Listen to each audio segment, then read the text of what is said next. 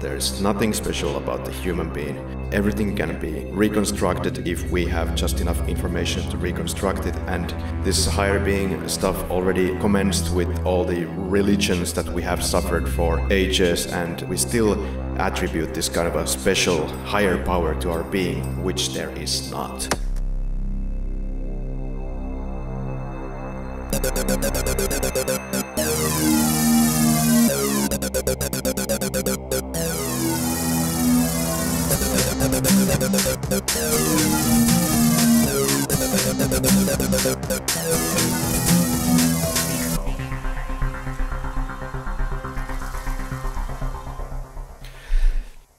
Henrik, am I glad to hear you once again, my dear co-host. God damn with you.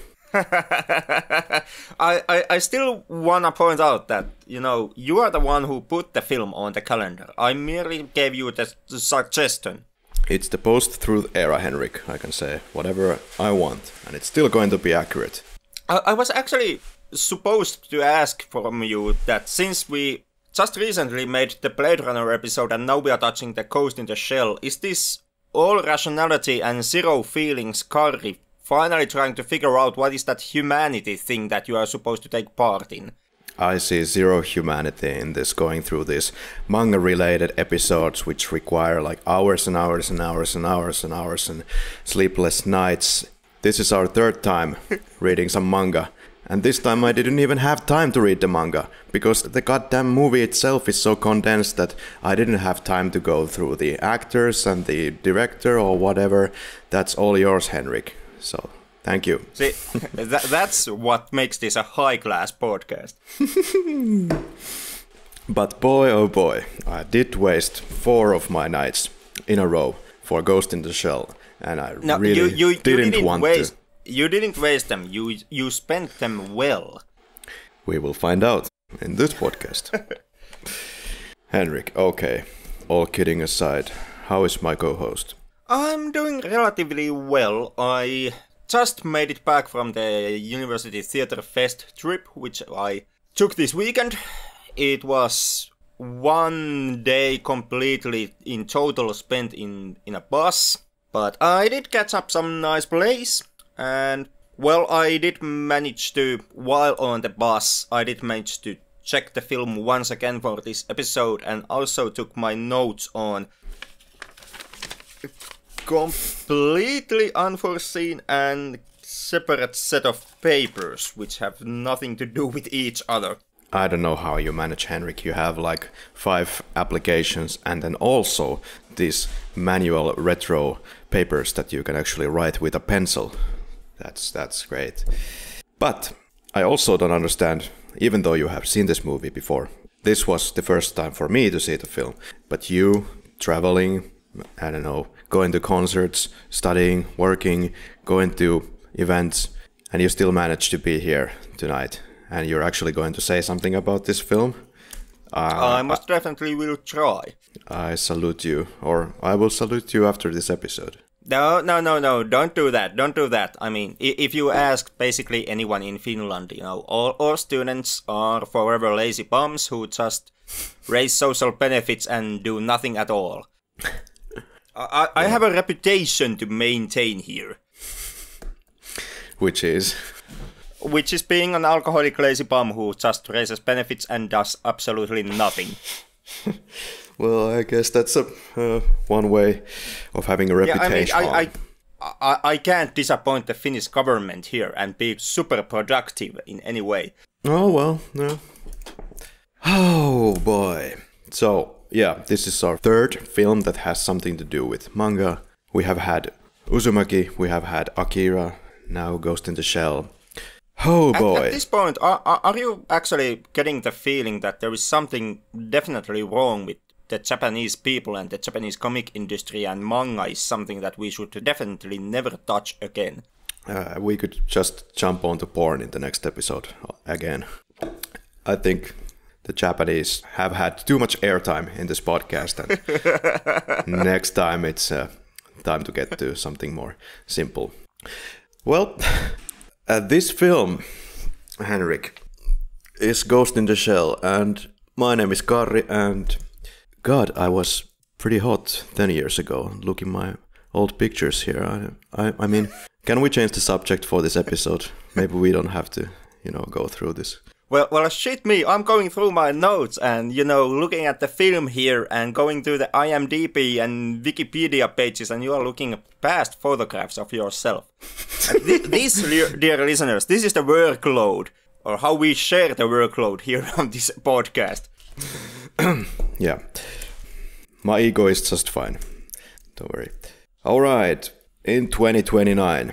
Well, it seems like it's 10 years from now, Henrik. Human brain can be augmented partially and fully. Ghost in the consciousness, or the soul if you will, and the body is the shell. Section 9 versus Section 6. Welcome to Ghost in the Shell. This is the plot. Anything to add, or should we go to scene by scene? Okay, do you have anything on the actors? Unfortunately, not that much. Ghost in the Shell, once again, since I'm not that well versed in anime, is a film which I mostly know the director, Mamoru Oshii, or however you pronounce these Japanese names, who is very well known anime director and has done some live action features like Avalon in 2001. And also the writer of the story and the original manga, Masamune Shiro, who is also a very prominent name in the industry. Okay. Yeah. Most well known for, giving the background story which was used as a springboard in the 2017 live-action remake of Ghost in the Shell. Ah, okay. Good to know. I tried to get my hands on the live-action remake, but, this original took so much of my time that I didn't have time for anything else. And maybe that's for the better. It was for the better. You really didn't miss that much if you didn't catch up on the live-action remake. Well, I did miss Scarlett Johansson. Who is not nude in the film, even though the trailer teases you extremely a lot with that. She has some kind of a full-body armor to give her, that cybernetic look and hide all the tits in the film, so in that sense, nothing of value was lost if you didn't catch up with the live action. Well, yeah, I always have my Lost in Translation opening shot, so that'll have to do. Anyway, Henrik, if I would be more into women, let's say, Scarlett Johansson would be my pick. There is something magical about Scarlett Johansson, let's face it, everybody, right now. I don't know if there's...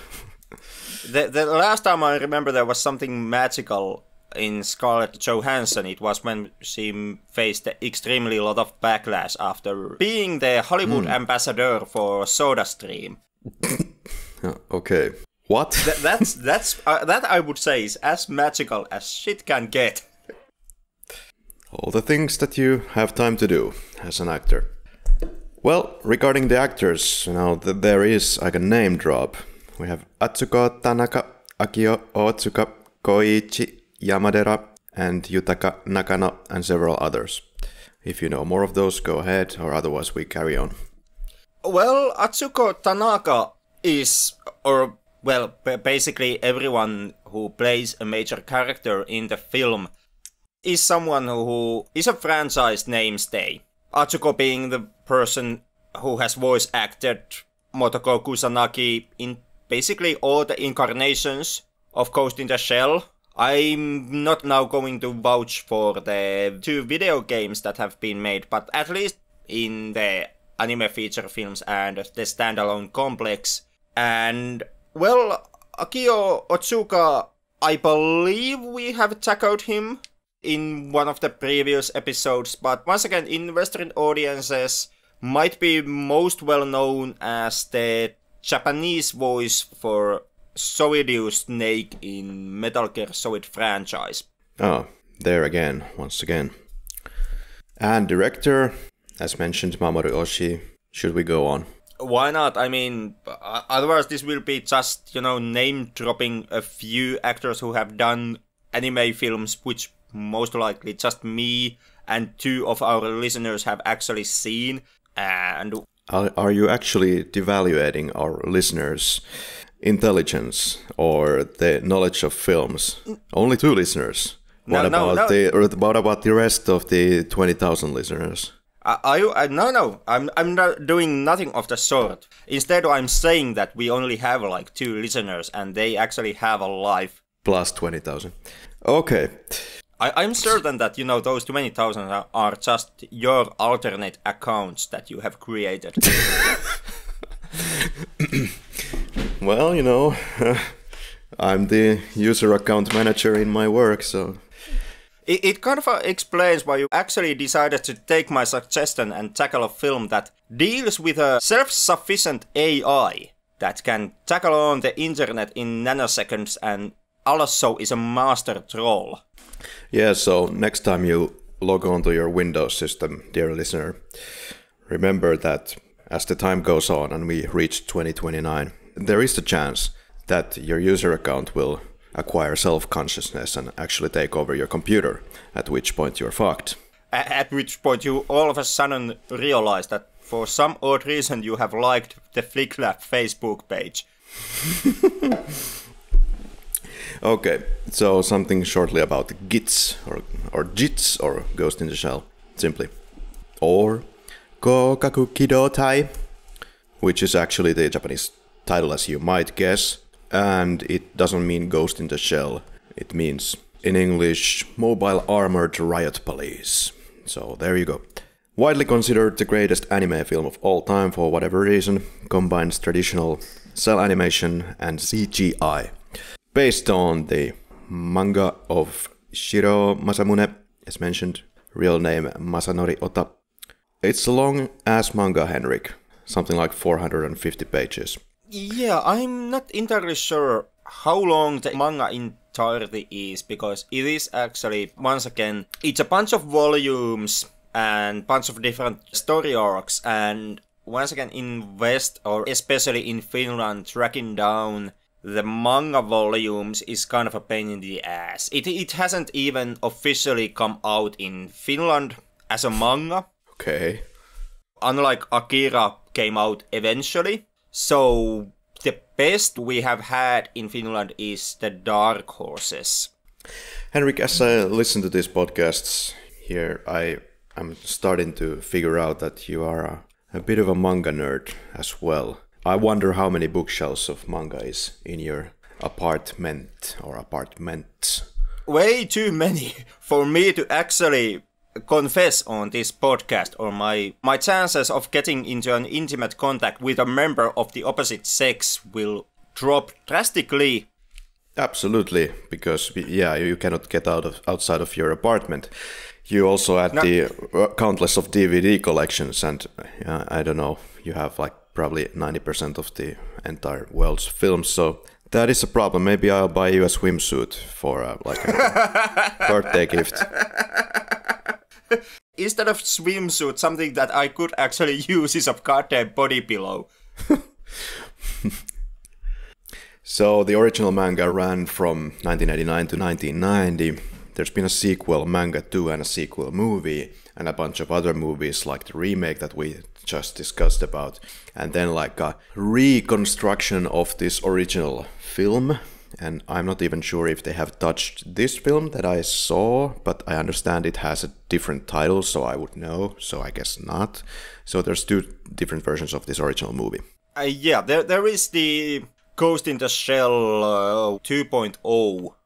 Yeah, which is basically, it is the same movie. They just upgraded all the CGI and added more CGI effects into the film, which in my opinion wasn't the brightest choice to make, because unlike in the very first, the very original 1995 film, which still actually holds up to the age, the added CGI in the 2.0 really shows its age at this point. Okay, 3.0 on the way, I'm sure. So yeah, it's about a special task force called Public Security Section 9, mostly police personnel in this department, and they are tasked in preventing unordinary crime. Like, what Section 9 actually is never completely explained. to the audiences, but judging by how they operate, I would say they are some kind of a government-sanctioned, publicly known anti-terrorist black ops squad. Yeah, something like that. And then we have Section 6, which is actually the Foreign Affairs Department, which I would say then would appear less on the field against crime. And nevertheless, they have similar names, Section 9, Section 6. The way how I always approach the situation is that it's kind of like, for example, in the UK, where there is the different MI sections, MI5 and MI6, who all have a different post which they are supposed to operate, and in Ghost in the Shell's universe, the Section 6, it would be kind of like the CIA of the universe. Scene by scene, Henrik. We are at the pre-credits. Looks like we are going to get an air raid.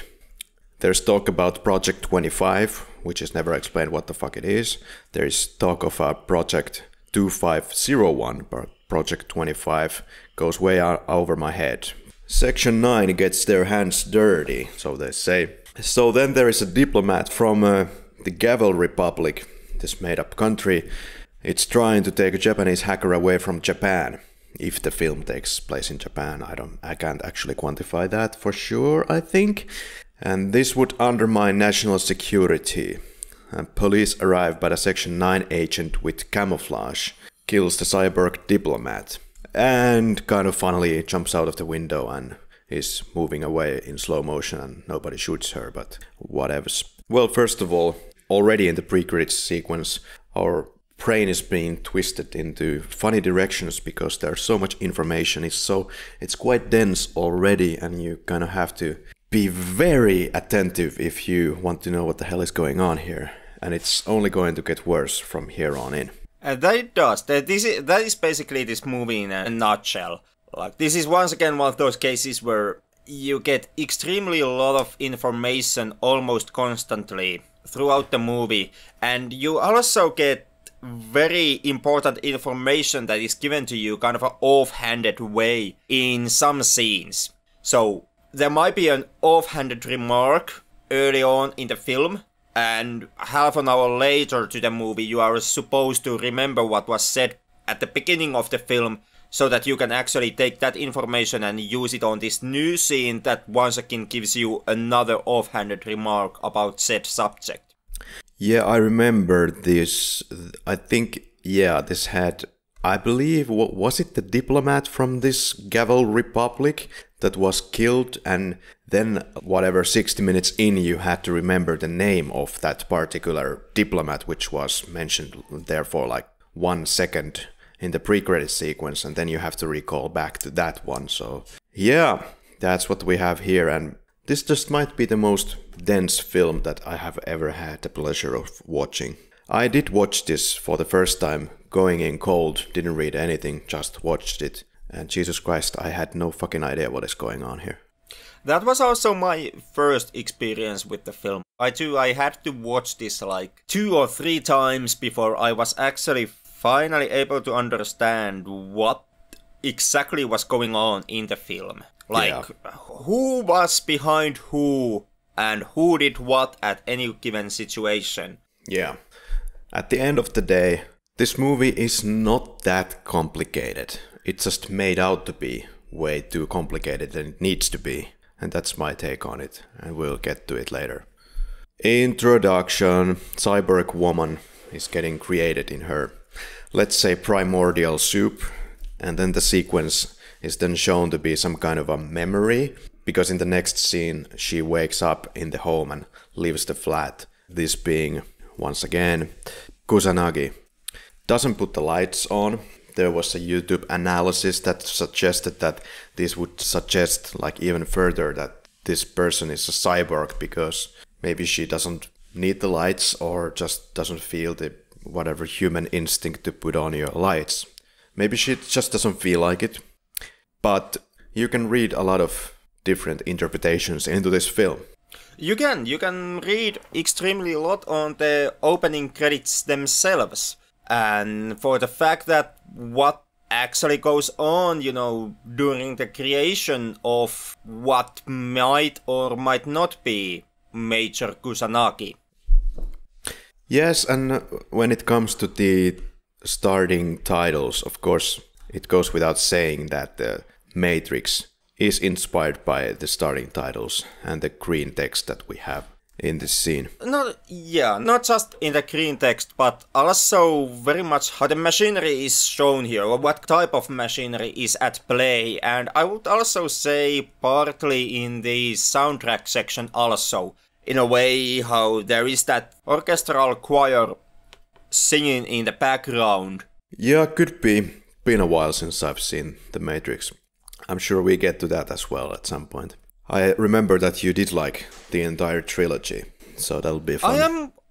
I am one of those. Even though I do have to admit that the trilogy was on its finest on the first film, and stuff happens in the later two installments, and there is some problems, but I'm still one of those who kind of support the trilogy.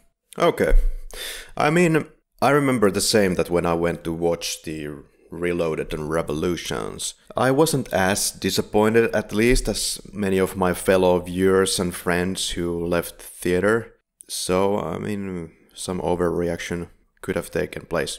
Anyway, Chief of Section 9, Aramaki, is introduced, and he visits the Ministry of Foreign Affairs. I think in this episode, as usual, I think I will just concentrate on explaining also to the audience like what the hell is going on here. So I hope that appeals. If you're going to watch this, I think the most you're going to need information on is actually the plot. So yeah. So Aramaki wants to know about a secret meeting with the Gavel Republic, which is supposed to take place tomorrow. He explains that the Gavel Republic needs financial aid, supposedly for some kind of redevelopment, whatever that might entail. The country's former junta is looking for a political asylum, and he is Colonel Malice. They either help Malice and don't give funds, or give funds and kick Malice out. That's a tricky one. And then the Ministry of Foreign Affairs, or MOFA dude, would rather want to kick him out if he'd only find a politically acceptable way to go about it. And so the MOFA dude thanks for assistance with another political asylum situation, I suppose referring to killing the diplomat. That would be my take also here. Okay, so then we get to the scene where someone hacked into the foreign minister's interpreter. Somebody has hacked into her head via phone or data line, depending on if you're watching the Japanese or the US version. But anyway, Data is involved, and they suspect that it's the Puppet Master who has organized this little fun. Why they suspect the Puppet Master? I don't know. Seems like everybody has some previous experience with this character. Yeah, it is pointed out that Puppet Master is not a new player in the game. Like later on, in the next scene where they touch upon who Puppet Master is, it is widely known in the ranks of Section 9 that Puppet Master is an international hacker, terrorist, and a thief. Yeah, and it's suspected that he will target the secret talks planned with Gavel for tomorrow. It's to be assumed that with the information collected from the minister's interpreter, the Puppet Master might try to use it to assassinate key delegates. But Batou and Ishikawa are tracking the signal from the car, and Kusanagi is asked to join them by Aramaki, the Section 9 chief, once again. Then we get into a little car trip. We got to know that the Puppet Master is an infamous hacker, but that is about all the information that is known. He's supposedly American, or is it just how it's in the regional translation, the US version? I'm not sure. I also went with the US dub. On my version, it did not have the original Japanese audio track and subtitles, which was quite a shame. Yeah, okay. So I also can't vouch for how it is in the Japanese version, but yeah, most definitely in the US version, they heavily suspect at this point that Puppet Master would be American.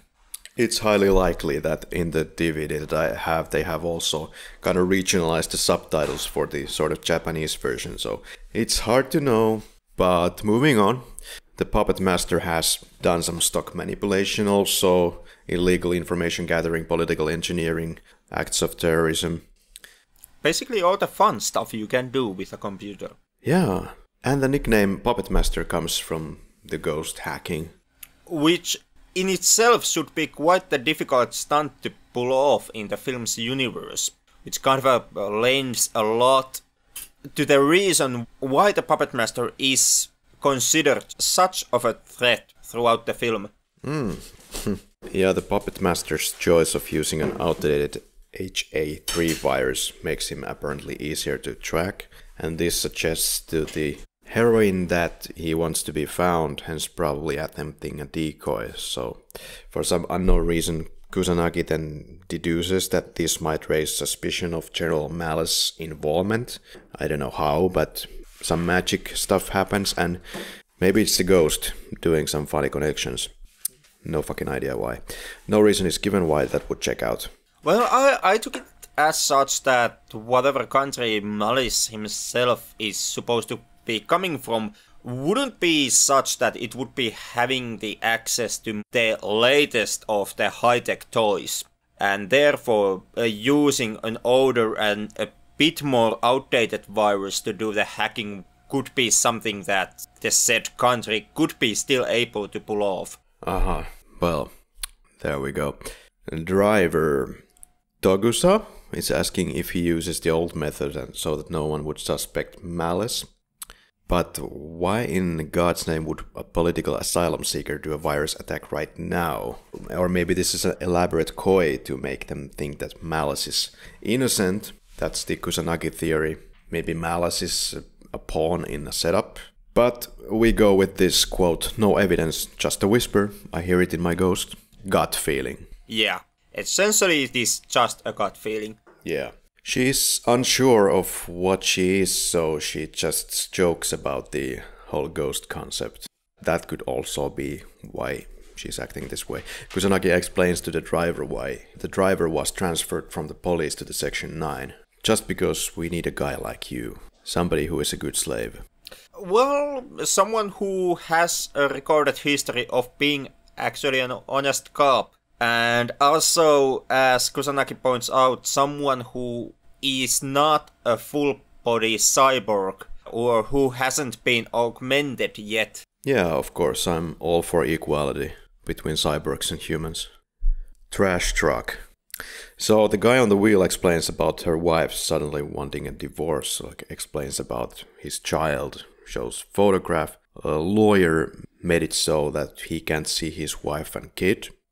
Then he goes on to explain that there was this nice person who showed him how to go on a route without being traced. I don't know what's the connection here. Is it that he is happy that he can stalk his family now despite the court order? Well, it's first extremely unclear, but looks like they are under some spell and they are just acting for the puppet master.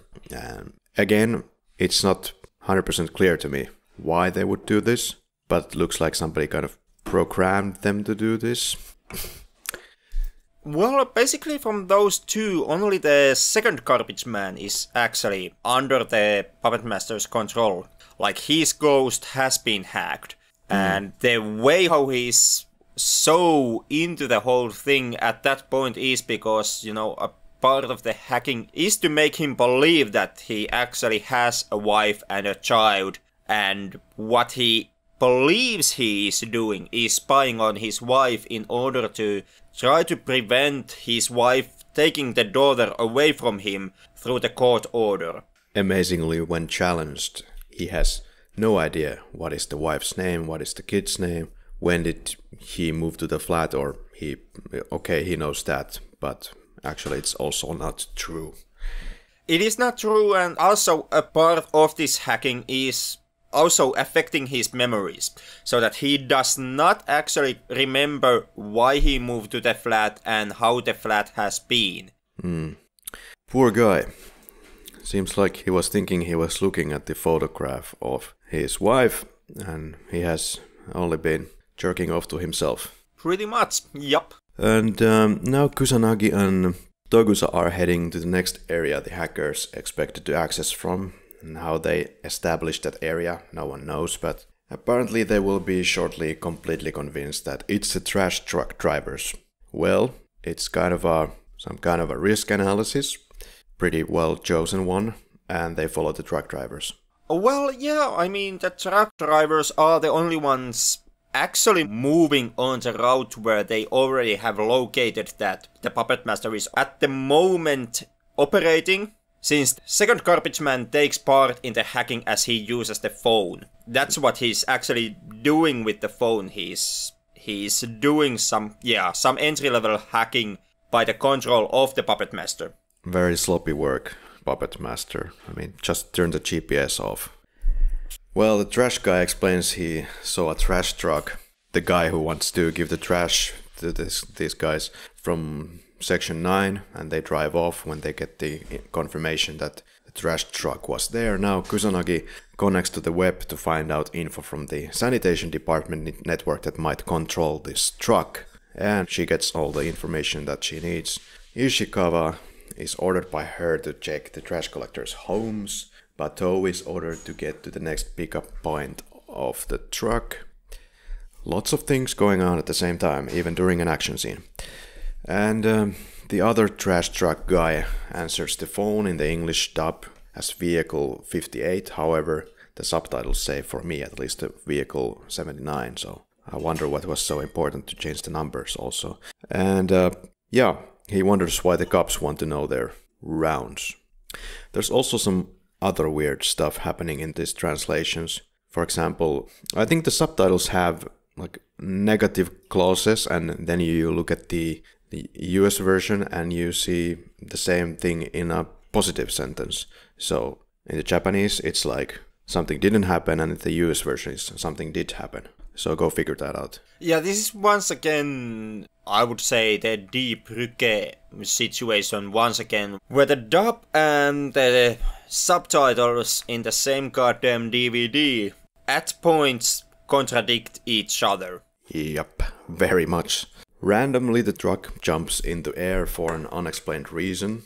Are the cops trying to control the vehicle and kill the drivers already? Okay, beautiful. Now I would just say that it hit a bump. Like, that does happen when you speed extremely fast with a motor vehicle. It really seemed to me like somebody's now taking control of the truck. Like, I don't think they had any reason to speed up at that moment, or am I wrong? Well, the second garbage man, the one who has been hacked previously, is under the understanding that the dude on the second telephone, the one with the sunglasses, he would be the puppet master, and he's actually, racing to warn the puppet master that the cops are on their trail. And now all of a sudden the trash truck driver says that they know, and he has to warn a guy who helped him. Helped him with what? Who knows? The route manipulation? Helped him to, gave him the ability, or the believed ability to spy on his wife and the whole court order thing. Okay. Well, anyway, he wants to skip the next pickup point. And it would look like the puppet master has noticed that the sanitation department data was being accessed, which caused the car to jump, but, well, Kusanagi gives driving responsibilities to the ex-police department dude as they see the garbage car close to them. Dude with sunglasses puts some kind of weird panel shit under the payphone. Reason unknown. Well, it's once again the next person doing these smaller hacks for the puppet master. Okay, which kind of hacks? Would be nice to know.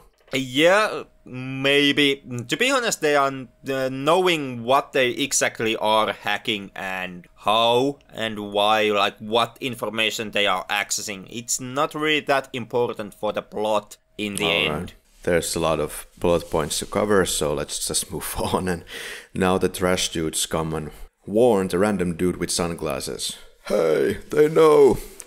So, kinda looks like the trash guys are voluntarily in on it? Well, only the second one. And even he not completely. Like, he has been hacked previously, but because of the hack, he actually believes that he owns some kind of a debt of gratitude to the sunglasses guy. And my take was that he was actually racing to warn that guy out of gratitude. And dude with sunglasses blows up the police car, uses camouflage, flees. And Kusanagi does some superhero cyborg jump tricks and in kind of a cliche way. You have it also in the trailer.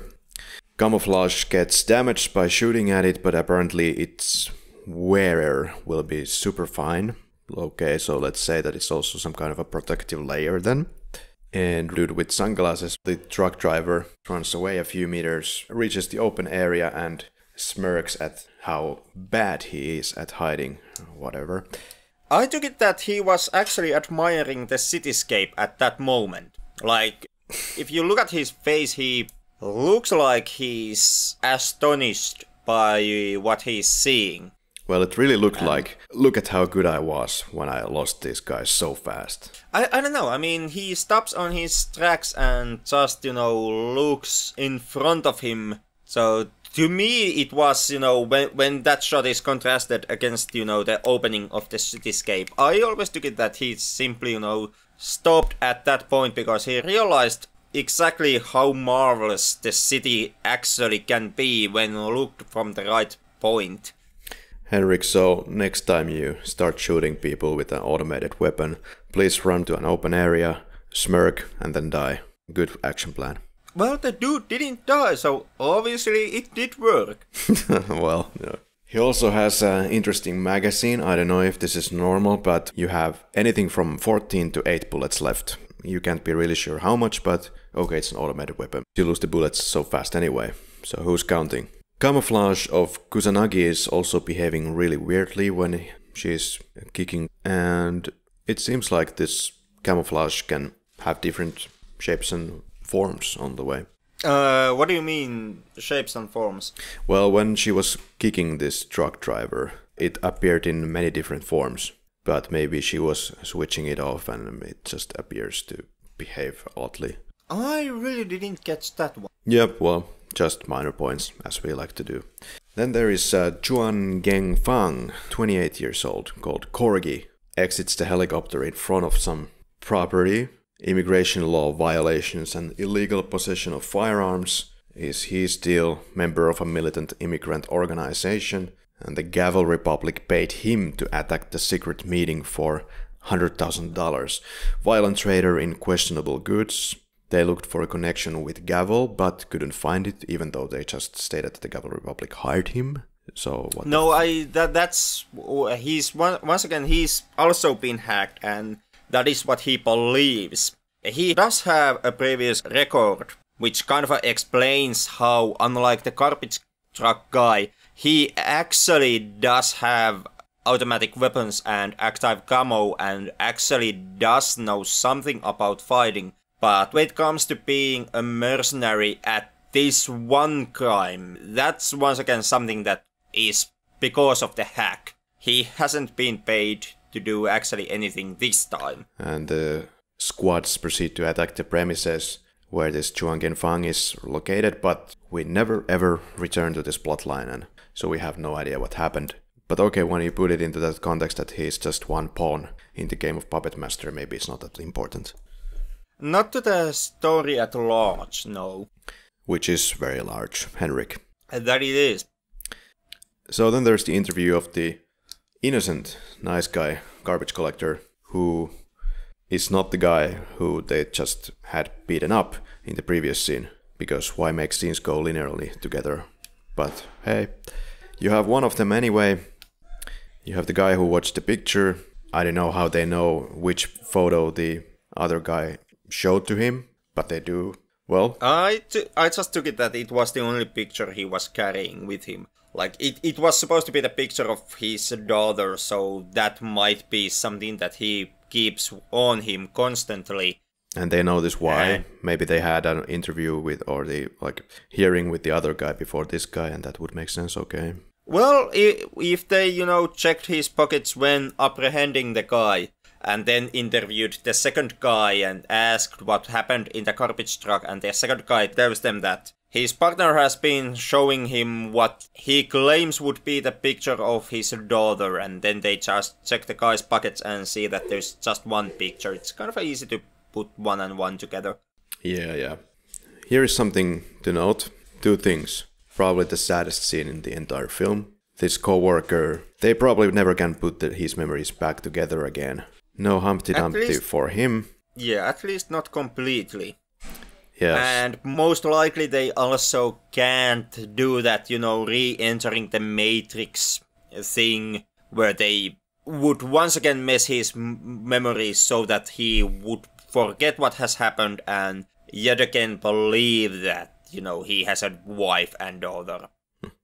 Something interesting to note as well is that Mokoto most likely does not blink ever during this film, which is quite noticeable during this scene and the next elevator scene.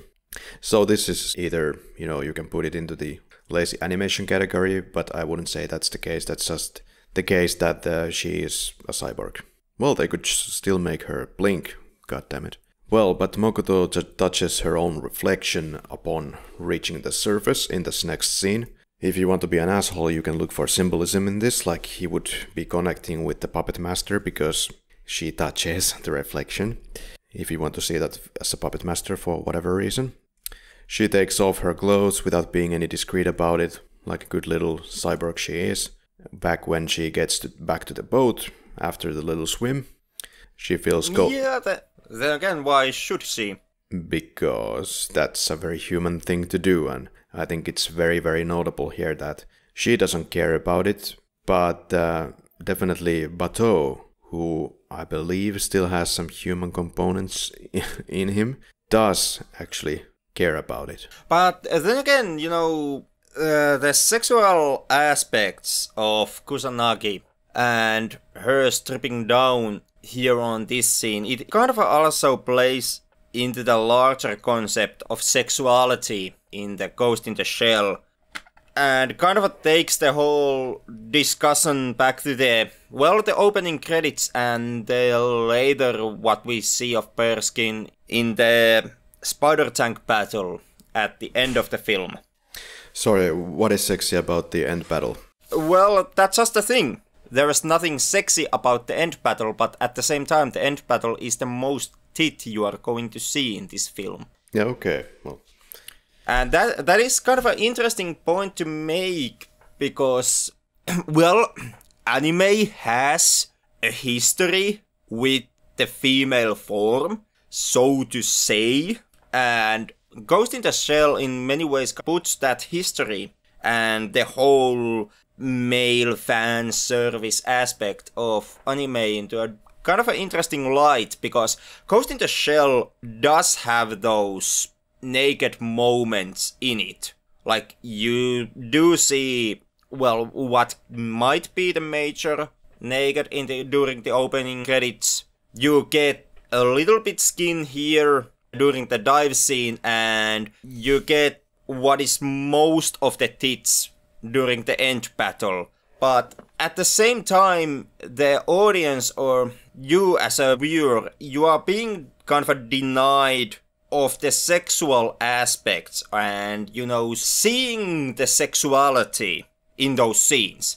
In the opening credits, what you see is a cyborg being built, and you see kind of the whole process, meaning that, by the time you actually do see tits during the opening credits, you have kind of already lost basically all the interest towards those tits, because cyborg in question has been desexualized by showing you exactly how it's been built. It's kind of hard to get excited about the tits after you've seen all the metals and wiring and all the synthetic flesh that goes underneath them. Yeah, so it's just tits for the tits' sake, because I don't know what is the functional value of running around naked with the camouflage. Is it that you cannot wear clothes? I doubt it, because they have partial clothing, so it's absolutely pointless. So I really disagree with that notion. Well, I mean, you can't actually have the act of camouflage and the clothes at the same time. If you really approach the camouflage with logic and not with the Deus Ex games logic where a character can have an active camouflage and still nobody actually notices the giant trench coats that they are wearing. Like the camouflage is tied to the skin, outside of the helmet garment which she also carries throughout the film, and so if she would not take the clothes off, what she would essentially be would be, well, invisible woman who you can still see as a bunch of hovering clothes, and that kind of defeats the purpose. At the same time, I would say that it's one of the leading experts for Section 6 that uses the camouflage, but I'm pretty sure that this particular gentleman is not completely tits up in this scene. Yeah, then again, you did see how well, the wearable camouflages worked with the sunglasses guy. But then again, this guy from Section 6 inside the facilities of Section 9 is completely invisible in the security camera footage. Yeah, but just on a security camera footage where you actually can move still quite slowly and do very simplistic movements. Like walking is not the same thing as jumping and doing somersaults and actively firing a weapon and all that stuff. Well, I think this just went full tits up. But she feels cold and alone in the water, sometimes even says that she feels hope. She even makes it dead obvious that it's a metaphor by saying, quote, "When I float back to the surface, I imagine I'm becoming someone else. It's probably the decompression," unquote. And she gets asked if she wants to quit Section 9. She just smiles and laughs a little bit. She asks how much of his colleague Bateau is biological. Just to get back to this nakedness, there is the absolute suggestion that Bateau is irritated by the fact that she is naked, and then kind of turns in frustration his head away. So there is this kind of a suggestion that this is not okay in Bateau's books. It might not be okay in Bateau's books, but once again, it is her space. Like, Bateau is actually the intruding presence on the boat. Well, the first feeling I got was that perhaps Bateau is infatuated by her. So it could be also that. Again, a weird mismatch between the US dub and subtitles. And this is where happens what I was suggesting earlier. So subtitles say, for Bateau, quote, "We haven't signed our bodies and souls away to Section 9. And the US dub says, quote, "I'm afraid we've both signed our bodies and ghosts away to Section 9. So which one is it? I don't know." But anyway, Well, going with the middle road there, I guess I would say they haven't completely signed their bodies and ghosts away. Like, they have... The English dub goes more in length in this by stating that they can keep their ghost and they can keep their bodies, but the augmentations will be taken away from them at that point. Yep. Which kind of raises the question of exactly how much is there left in your body after those augmentations are being taken away. And what can Bateau do if they take away his augmented eyes? With that in mind, I would say that the US dub is making more sense. They have both signed their bodies and ghosts away. Well, yes, if you think that the augmentation is part of the ghost, so to speak. Well, in my opinion, mostly the film actually does argue that the ghost is not part of the augmentation. Like, ghost is something that actually is still separate from the augmentation, and the ghost is the best something like the Major can have for an identity and, for a lack of better term, a soul. For the better part of the film, it actually very much tries to drive down the point that it seems that if you become self-aware enough, at least as a full cyborg, then this cyborg is able to, quote-unquote, create its own ghost. And I take it that this entity will then become self-aware. That's what it's saying. Yeah, that is one of the questions the film does kind of propose to you. Something that needs to be said to the listeners who haven't seen the film is that in its core, Ghost in the Shell asks a lot of questions from the audience, but it never actually gives you any statement or hard answers to those questions. Yeah, not all of these questions are extremely well thought out, in my opinion.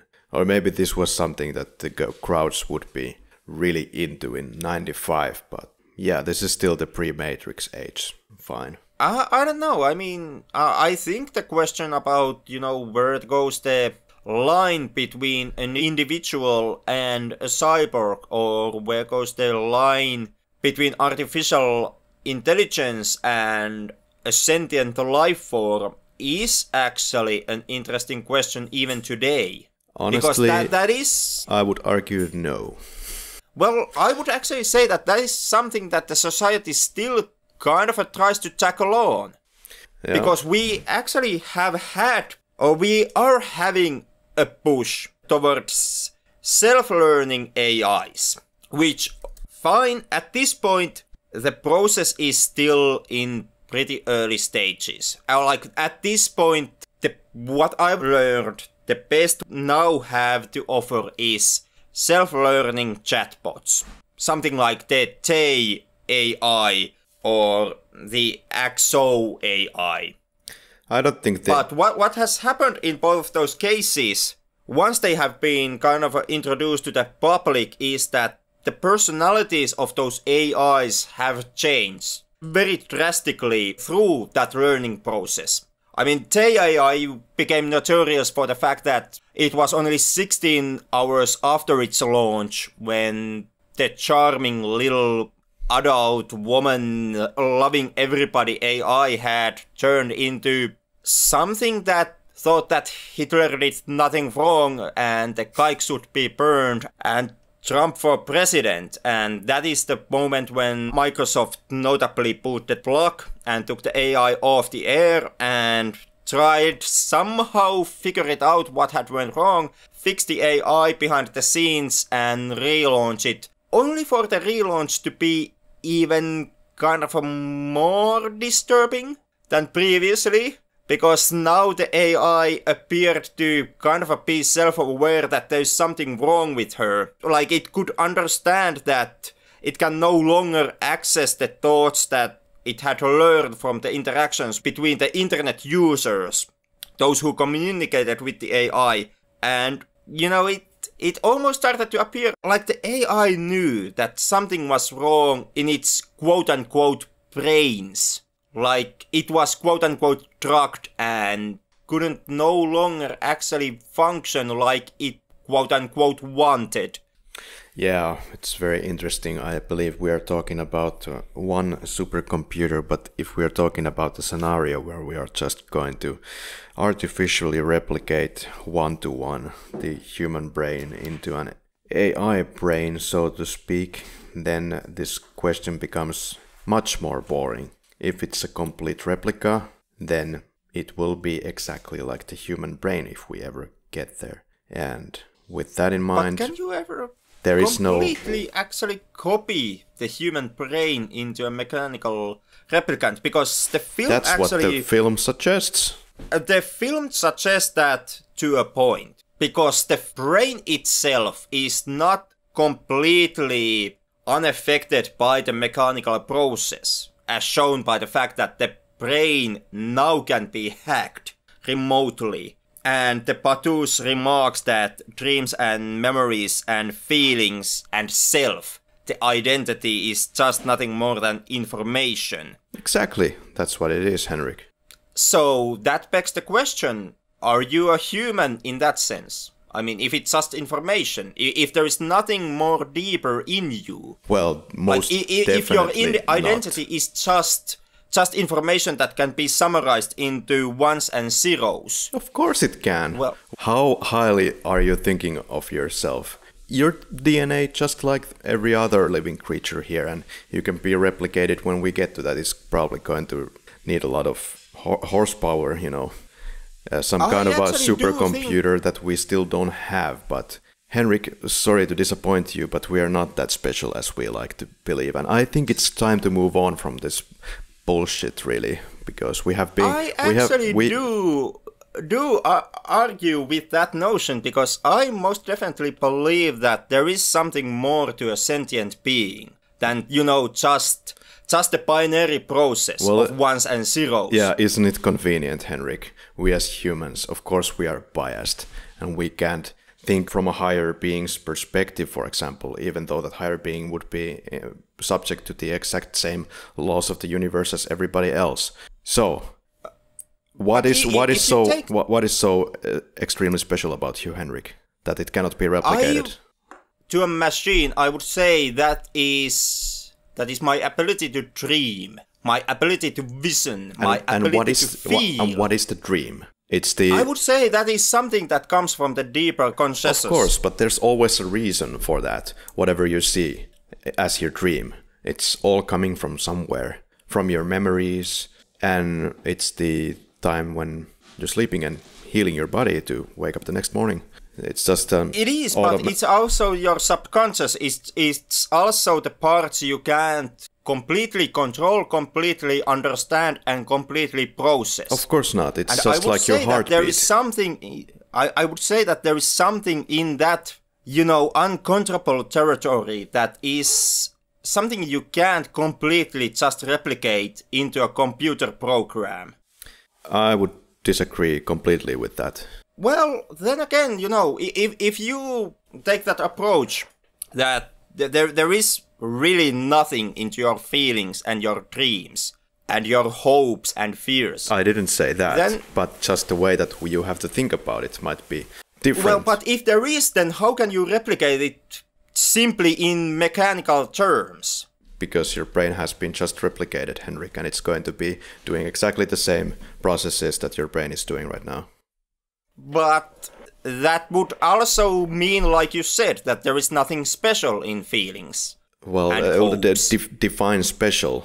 The special comes from somewhere. It's not anything higher, anything that comes, any form of a deeper form of existence that can't be simply put into a binary.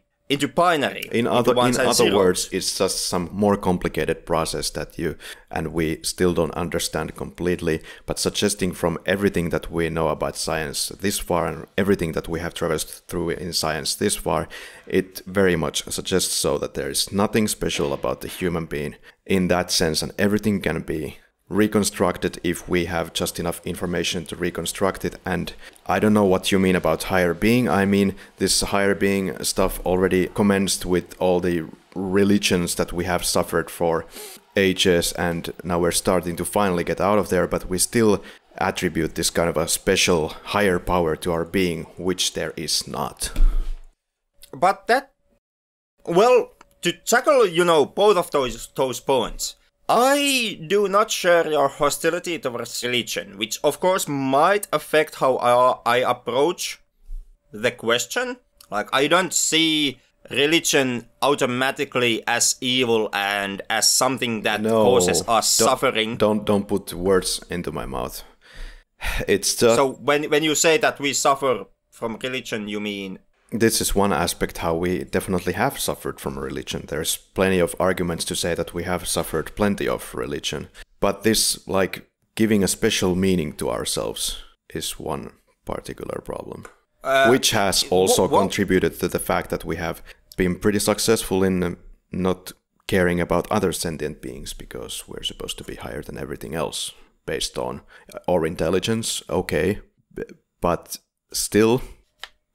what's the difference at the end of the day? Well, to counteract that with a question, if it is just, something that can be replicated, if it's just kind of a mechanical processes that, happened behind our feelings and what we call self, as I understood that you are saying, then how do you love, man? I mean, what is the mechanical process behind love in your case? Chemicals, of course. To me, it's in the brain. It's always a process. Things are uncontrollable. like your heartbeat or how the blood flows in your system and all of this. But those can be controlled.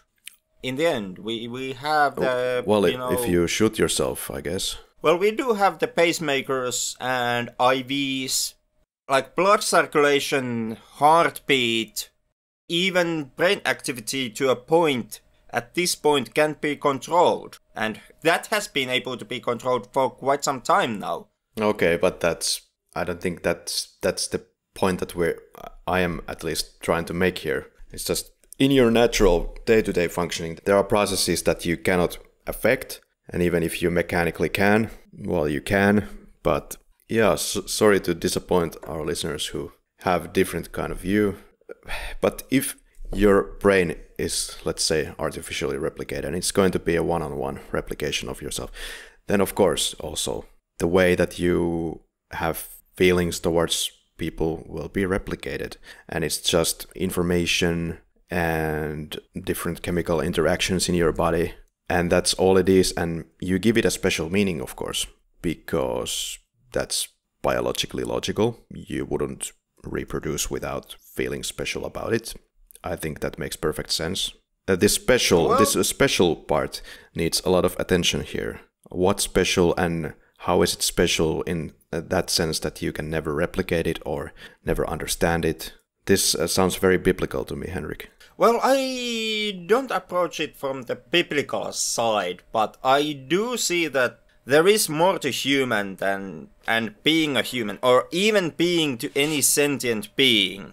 And I'm not saying it's necessarily a soul. Not to take you to the uncomfortable biblical and religious waters, but I still believe that with sentient beings, there is more to them and more to being a sentient being than simply being a slave to hormones and simply being a mechanical process through and through that can be replicated if we sometime in the future reach science fiction levels of technology. Because that is kind of also that's something that goes with the argument at this point in this time that sure, yeah, there is nothing special in us and everything and our entire existence and entire being, you and me, could be replicated 100% if we would just have a technology. And maybe someday we will have the tech to do that. And that is also putting your faith into something. It's putting your faith into the fact that in some distant future there is that day when the technology will evolve to a level that, you know, you and I can be made into a perfect replicas. And you are putting then your faith on giving a special meaning to yourself and just looking at it something that is unattainable and impossible to understand and contain.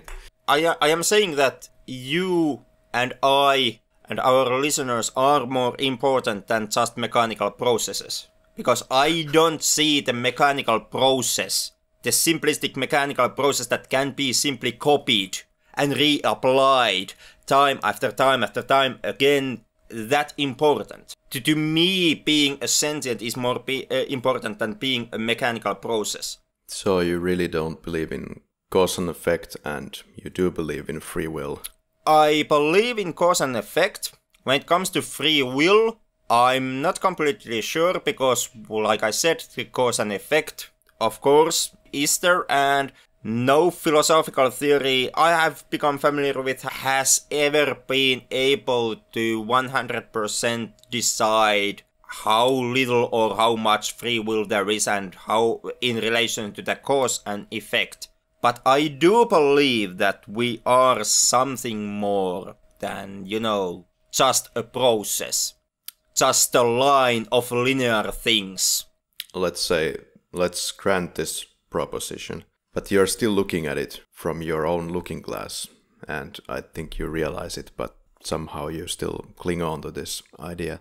Of course, I mean, we are both looking the situation through a looking glass here. Sure. My looking glass is that there is something more to us, to something more to being human, and your looking glass is that no, there is not, we are just, you know, a process.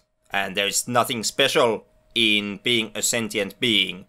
And that can be proven in X amount of years. Once we have sufficient technology to do that. Yeah, it definitely doesn't sit right with me that everything else in the mathematical existence that we occupy in, everything else can be quantified, but when it comes to our feelings and memories and existence, it's something that completely is separate from all that. Not completely. Not completely. I'm not saying that we are, 100% free will. Like I said, I'm not full against cause and effect here. I do acknowledge that cause and effect is very much in play. And I do acknowledge that there are chemical processes in our brain which affect us. And I do acknowledge the mechanical side of being a sentient being. But I am saying that we and all sentient beings are also something else. Something more than just, a loop of things, a loop of processes. I'm saying you are a human and not a goddamn, bread maker or a toaster. Well, we can definitely, I think we will probably test run some of these human feelings, and next episode will be made from the hospital ward after a little bit of a fight here, but alright, better to carry on. We have a lot to tackle here, right? Yep. Random lady on the road and lab. So the Section 9 captures the lady. Why? Completely unknown at the time, but it will be explained later. Now Batuo explains the events to Kusanagi. About 2 hours ago, a machining cell, whatever that is, at the Megatech factory in Newport assembled a cyber body on its own volition. Okay.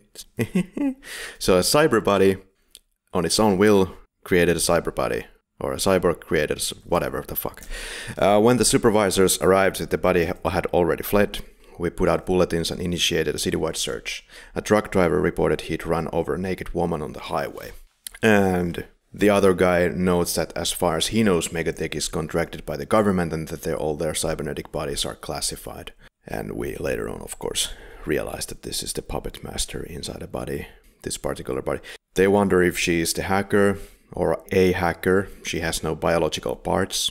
And this is an interesting notion in this film because later on, Kusanagi wonders, or is it Bato that wonders about Kusanagi, that she should still have some human parts in her head. How is it possible that she doesn't know this? Or is the company limiting her movements and possibilities that much that she never had a brain scan? Makes you think. No, my take on it was that they were actually arguing on the fact that does Kusanagi herself has an identity. Yeah. Like it comes once again, back to the theme of Kusanagi having a ghost, and through having a ghost actually being an individual. Like, is she an individual or is she just a factory line robot? Yeah, but the biological parts are discussed in this scene. Whether she has them or not. But in the sense, does it actually mean that there is something of a self in Kusanagi? Well, it doesn't matter. As far as these themes go in this film, she is very anthropomorphic, so she has feelings, clearly. If they are artificial, you cannot tell the difference, and it is suggested that she cannot tell the difference, so it doesn't matter if she's biological or completely a cyborg. It kind of does in her perspective, because what the film very much is, it is about Kusanagi trying to figure out her own identity. Yeah, but it seems like she's just crying that she cannot be ever just like the other mortal beings. Like, I don't even understand fully like why she feels like she is so different, and it seems like she feels like an outsider, which doesn't make any sense because she's so similar, and definitely that hasn't been clearly pointed out. What are those things that make her feel so separate?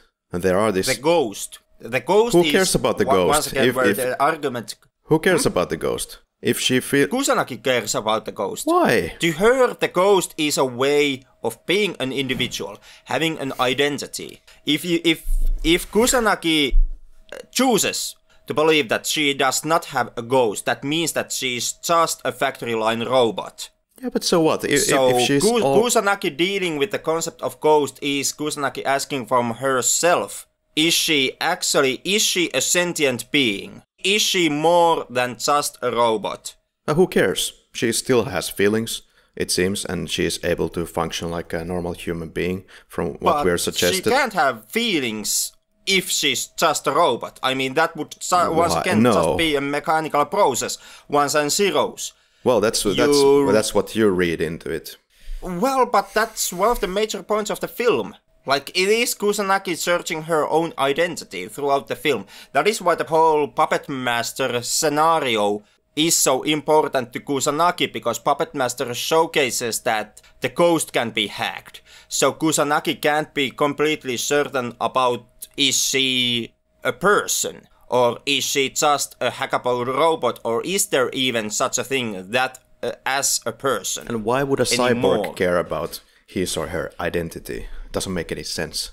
Because Kusanagi has or believes she has a ghost. It ties into the theme of the ghost and the theme of at what point does an artificial construct gain the merit of being a sentient being. Yeah. It's basically, it's kind of the same discussion with different words and from different perspective later on in the film when the Puppet Master makes the case that he is a sentient being who has been born from the act of, AI going through the ocean of information, and that he would have actually gained sentience in that process. And so now, as he would be a sentient being, he would be actually eligible to apply for asylum, as he does in the next scene or the scene after that. Yeah, and of course the ghost, or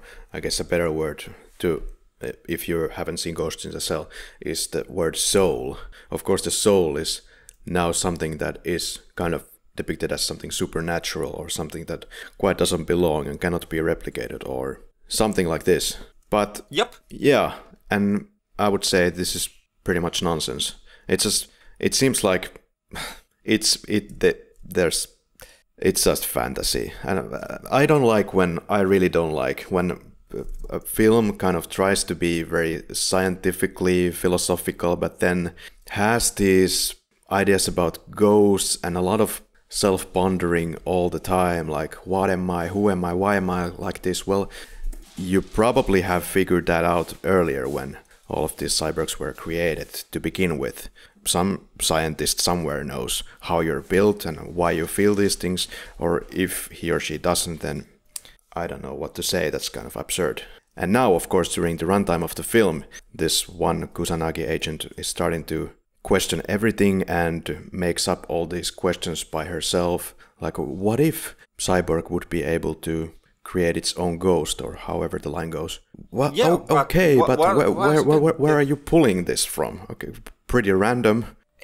She pulls it from the fact that she approaches the question from the side that the way how she gathers information and how she uses information, and mostly the notion that she uses information on her own choosing and for her own gain, mean that there is some kind of a sentience in her, because she is serving her own interest. Yeah, and that is how she approaches the concept of a ghost, and if she would have a ghost, that would mean that she is also a sentient. But can you see how ridiculous it seems that you are first a cyborg, you get a certain amount of information from your networks, for example, and now suddenly you pull off a ghost, and now it's in you, and suddenly you are in possession of this some kind of a higher matter. No, I actually don't think that's a ridiculous concept. I mean, to me, that is actually quite an interesting philosophical conundrum. I mean, it was the same stunt that, Terminator 2 also pulled out of its ass in the final act, when the T-800 finally understood feelings and sad thoughts, and still never would make a tear. Yeah, he understood it in a mechanical way. that if you cry, then something is hurting, and it's probably not good. He made the connection. No, actually, he didn't understand it that way, because that was the explanation he was trying to offer earlier in the film, and now at that point, he finally understood something, a pain that is not physical, that is something that you can't simply explain through a textbook. Yeah, he just understood that he knew earlier that it's related to pain, and now he made the connection that, okay, it's related to this kind of pain. Separation. Well, but he most definitely was not something earlier on that actually could understand separation. That's why separation from John's foster parents and from John's mother was such of an alien concept to him, and he did actually denounce the whole pain concept during the car ride, when the only pain he could actually understand was the physical pain. So what are you suggesting that happens at the end of the day in Terminator 2? It's not that he attains a ghost, but it's that he just understands mechanically something else. Because like you said, he cannot cry. So I'm saying that, yeah, in the end of Terminator 2, the 800, the Arnold Schwarzenegger, attains a ghost, in a sense. No. I hope I've ruined the film for you forever. No. This is not what happens. You made a fan film out of it. Yes, I did. And that's what happens in the end of the film. A cyborg learns to understand feelings. I know. Honestly, I never read it like that. Yep. I admit that it's kind of trying to push you into this direction, but it's just some kind of a poetic storytelling, but it doesn't have anything to do with the reality that he just made the connection how people cry, and that's it. It doesn't have anything to do with Terminator becoming more self-aware. But that's just my take. Well, you be the one who has been pushing the concept of the future here for us on this episode. So let me also gaze into the future. I don't know what the future will hold for you, but maybe in the future, my words here on this recording and the notion that Terminator at the end of T2 actually learned to understand feelings, maybe in some dark night when you are trying to sleep, that notion will come back to haunt you and ruin your good night's sleep. We'll see about that. If this podcast never makes past the 50th episode, at that point, dear listeners, you know why. You know exactly why Karri has put the plug on this podcast. Okay.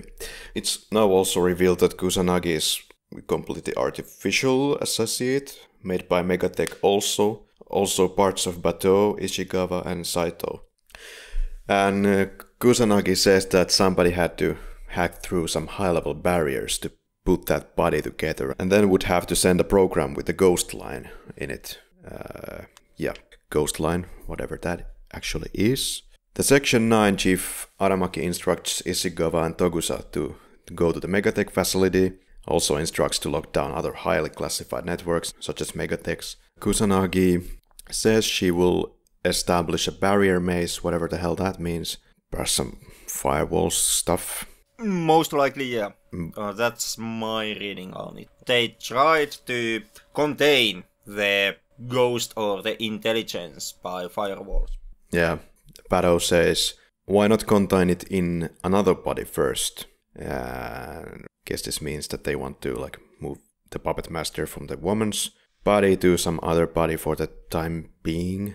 Kusanagi insists that she will find a ghost in there if there is one, and it's unknown why this would be extremely important to her, but it's extremely important. So she insists and wants to find it first. Here we get a big indication that there is something between these two guys. Batou states that she has been moody ever since the puppet master stuff started. Batou also makes a very direct question to the chief whether or not he ever stops to think about the morality of playing around with someone's brain. Which again, I think it's kind of funny to make the notion now, because they have been doing this probably for ages and cyborgs have been there for ages. But okay, we're thinking about the morality right at this moment. Aramaki gets a call from the secretary that Mr. Nakamura of the 3Ds Bureau wants to see him.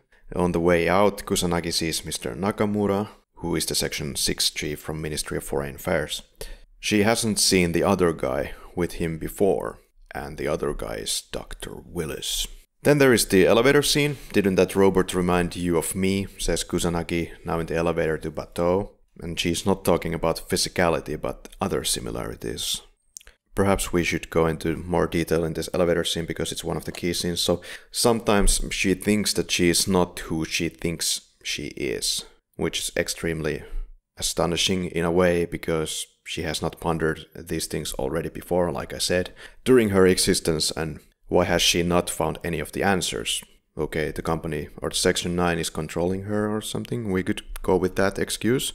Or then with simply the excuse that there is something more on being a sentient being than just ones and zeros. Yeah, for example, the fact that you can't completely fully understand it. Yeah, for example, the fact that you are only now pondering these questions and you didn't think about your origin before, which is absolutely amazing. If you are supposed to be some kind of a sentient being, then you would be looking for these answers already. But she has been wondering her origins before in the film. It's most what she does throughout the dialogue. Wonder her origins and wonder the question of the identity. Well, let's say that, okay, she's completely a cyborg, completely artificial. And now, let's say that she thinks that she is something 20-ish woman, let's say 25 or however old she might be. I haven't read the manga, maybe it's explained there what she might be thinking about her age, if this is something that is discussed at all. And now, at this ripe age, she's starting to put these things into sentences and to question them. Why am I here? Why am I doing this? Everybody wants to know where they're coming from, Henrik. And she does it now in verbal form. No, but then again, why would everybody want to know where they're coming from?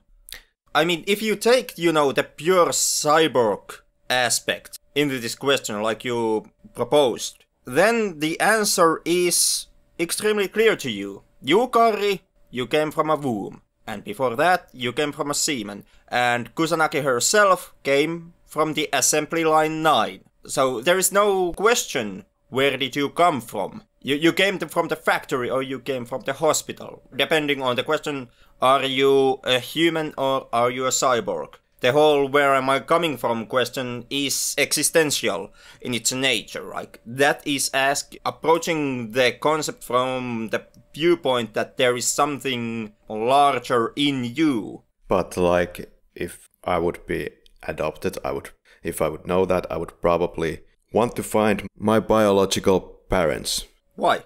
Didn't or your not. Adopted parents love you? Or didn't they give you... Because people are curious. The mechanical supports like food and clothes. Most people like to know their background, and in that sense...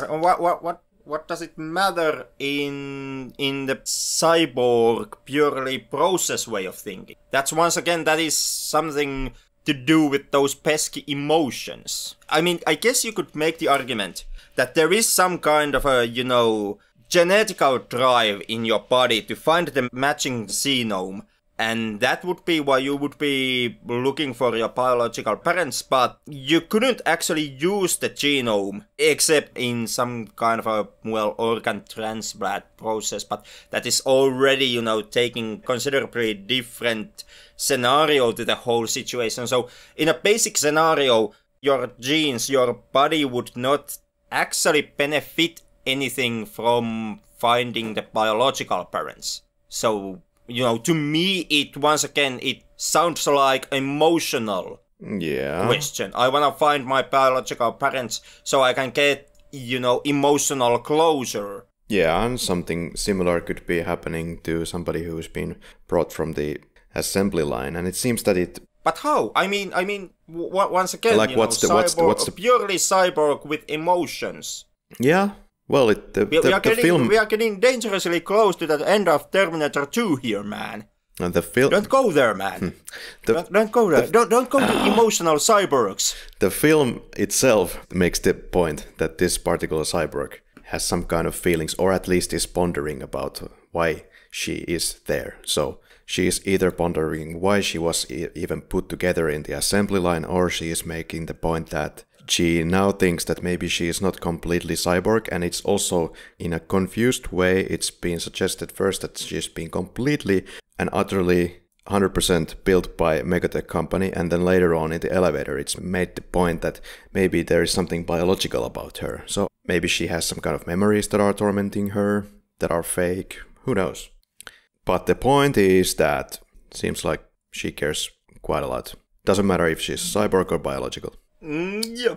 And the way I read the film is that, and I would kind of argue that this is also where the film itself kind of comes down to, is that she cares about the question because she actually has a ghost. Because she has an identity and she's not just, 100% machine. In other words, she doesn't have a ghost, she just has learned something new. But that still doesn't explain why to track down the exact assembly line where you came from. Yes, if the cyborg has been given enough skills when it was built and the ability to learn about the surroundings, that's how I take it anyway. She learns more about her surroundings and then kind of builds this ghost part into her, coming into understanding of a better understanding of what she is and understanding that she exists, I guess. But that would once again be awfully close to the whole Puppet Master making the statement that he has rights as a sentient being point of view. Yeah, and I'm not against that. Definitely. So you are saying that there is a ghost. I'm not. And they are not just, they are not just cyborgs. Because Puppet Master being a sentient being, which he has to be to actually, apply for a political asylum as a sentient being, would also mean that he would have a ghost. He would have an identity. And that would mean that there is something more, being him than just ones and zeros and an IBM hard drive. Well, pretty obviously this whole word ghost is completely confusing the conversation here. Because once again, I think this whole ghost concept is utter nonsense. I do understand that if Puppet Master feels that he is conscious and feels that he is a sentient being, is some kind of a human-like entity, let's say kind of has a soul in that sense, then of course his request is perfectly valid, should get asylum, except it doesn't make any fucking sense that he even wants an asylum. Asylum from what? It's a being that lives on the internet, or the networks. Asylum from the Section 6, who is actually trying to either capture him or erase him. Yeah, well, I think there could be many better ways to go about it than ask for... Why would a cyborg ask for political asylum? I think it's ridiculous. He could go anywhere... It would grant him a political freedom. Like, at that point, he would be protected from the, from the attacks of the Section 6 and basically everyone else. Like, government would have to take responsibility of protecting him. Sure, maybe it's a kind of a cyborg ego thing, or he could just transfer himself to Nigeria and forget about it all. Yeah, he could do that, but in the Puppet Master's case, it comes pretty much down to the fact that Puppet Master himself, and once again, we can completely disagree on the question, is Puppet Master right or wrong here, but he himself believes that he has a soul. Or a ghost, but we can talk about soul, simply, to keep the conversation more clear. Yeah, and once again, not just this kind of a odd need for asylum, in my opinion, but also that clearly this dude is a terrorist. So, asylum, why? That he is, but with a soul, he would also be a new kind of a life form, or a sentient being. Absolutely. And there would also be some merit to that. Like, it very much could be so that, the asylum might come with some caveats, with which Puppet Master might be willing to oblige or then not, simply break against them. But having asylum, it would be a political statement from the government, that the government acknowledges Puppet Master as a sentient being, as someone that has a soul. And that would mean that Puppet Master would no longer be simply an AI construction. Yep. And the Section 6 thugs come to inform Aramaki that he has been relieved of any of his duties regarding the naked woman Puppet Master. The foreign minister's approval is shown, and in the parking lot Togusa asks whose cars are in the parking lot and finds out they belong to Mr. Nakamura and Dr. Willis. And now we know who this other guy with Mr. Nakamura is. Even though we got the name Dr. Willis already, I believe, earlier. Well, he requests for a video of their entrance. Togusa requests for a video of their entrance. Now he also wants a pressure record of the 2 parking lot spaces. And now with telekinesis or whatever is this thing, he connects to Kusanagi and asks if Nakamura is completely artificial and says that there are no cyborgs in Section 6 at all. And Togusa then speculates straight from his ass that neither of them look like drivers.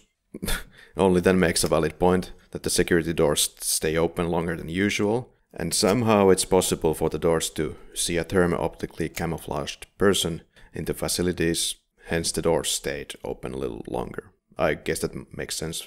Or not.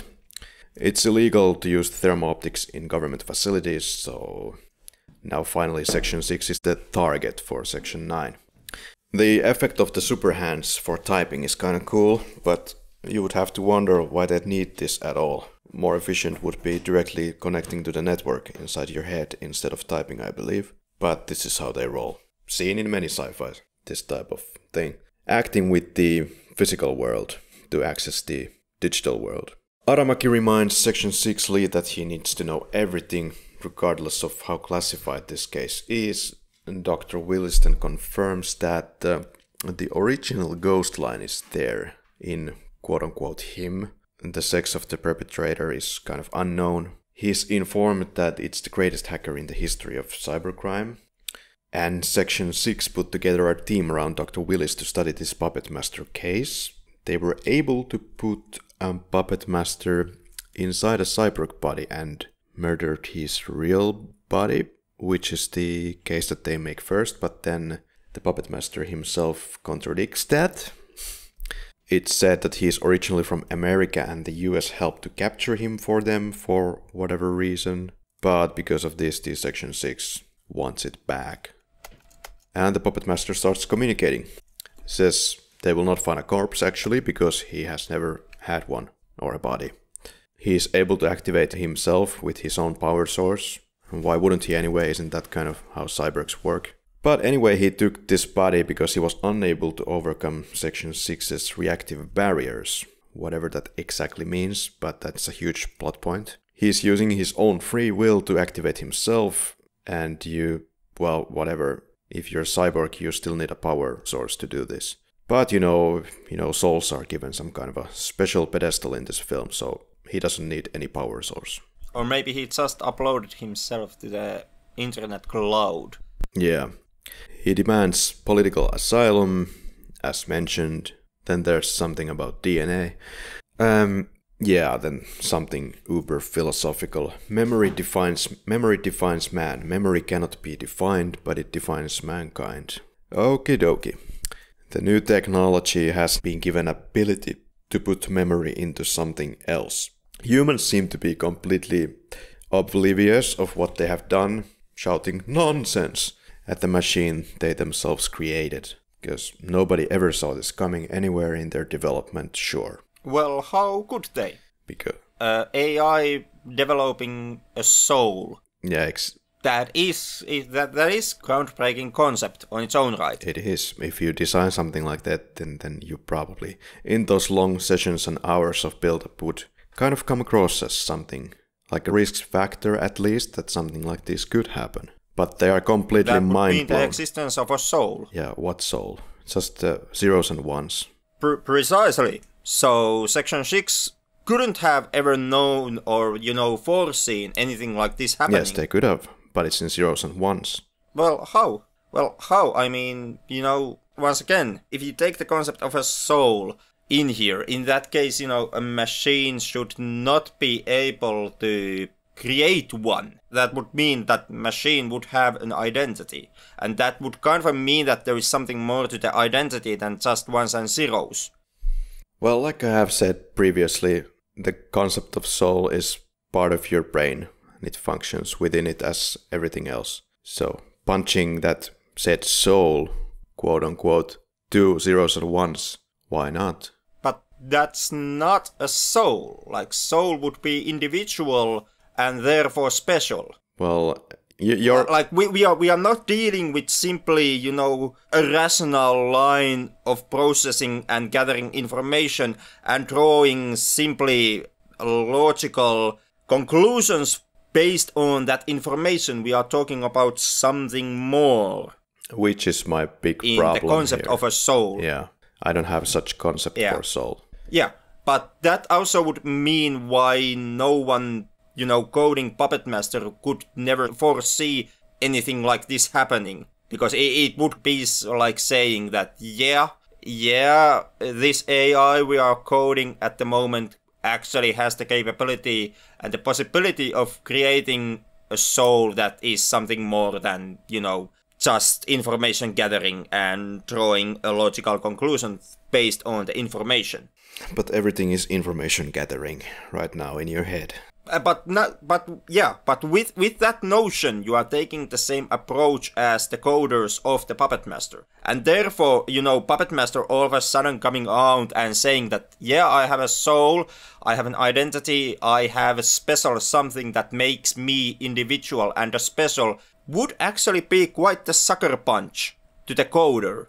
And basically everyone else who has followed the Puppet Master to this point. Because, once again, the entire world of Ghost in the Shell pretty much takes the attitude towards Puppet Master up until this point that an AI most definitely could not have anything special in it. That it is simply and purely and simply just ones and zeros. So Togusa and Batu are in pursuit. By now they must be at the R25, whatever that is, and she did not yet chase the car herself, because right now it would mean they would not be able to connect these events with Section 6. Someone is using now the same camouflage as Kusanagi, type 2902, but nobody knows how she knows this. But apparently it's all available from that network that she is now accessing. This camo is used only by rangers in Section 4, Section 6, Section 9. Now, when Puppet Master requested asylum, Section 6 has then snatched him, I guess. Okay, so how the fuck would you know? Could easily be an inside job of Section 9, since she states that Section 9 is so closely aligned with the Megatech Corporation. But well, yeah, there has been a lot of things happening that would suggest something towards Section 6 too. Kusanagi wonders if Section 6 was worried that he'd let some secrets out, and this is why they wanted him out of Section 9. Yeah, and as for arresting the attackers and confiscating evidence, that is one line. Aramaki agrees Kusanagi's guys should take care of that part now. Kusanagi boards a helicopter. Aramaki orders that if they can't retrieve the Puppet Master, then he should be destroyed. Well, Aramaki clearly then kinda hesitates in her answer, then says understood. Looks like she knows something that we, as an audience, don't necessarily yet know. Aramaki then orders to stop any flights of foreign ministry or American officials. Also, all roads should be closed, and he also wants Ishikawa back to the offices. He also orders to find out any information regarding the Project 2501 and Dr. Willis. So then the Section 6 leaves, an attack squad leaves the Section 9 premises, and there's an attack squad that changes cars. They'll contact a dummy in 5 minutes, and when they drive over to the side of the road, then this dummy takes place. I suppose it's some kind of a fake object on the map, or whatever the hell they are talking about. They wonder why 2501 would choose to go to Section 9. And there is this meditative music scene, kind of just showing you different cuts of the current events with the police and stuff.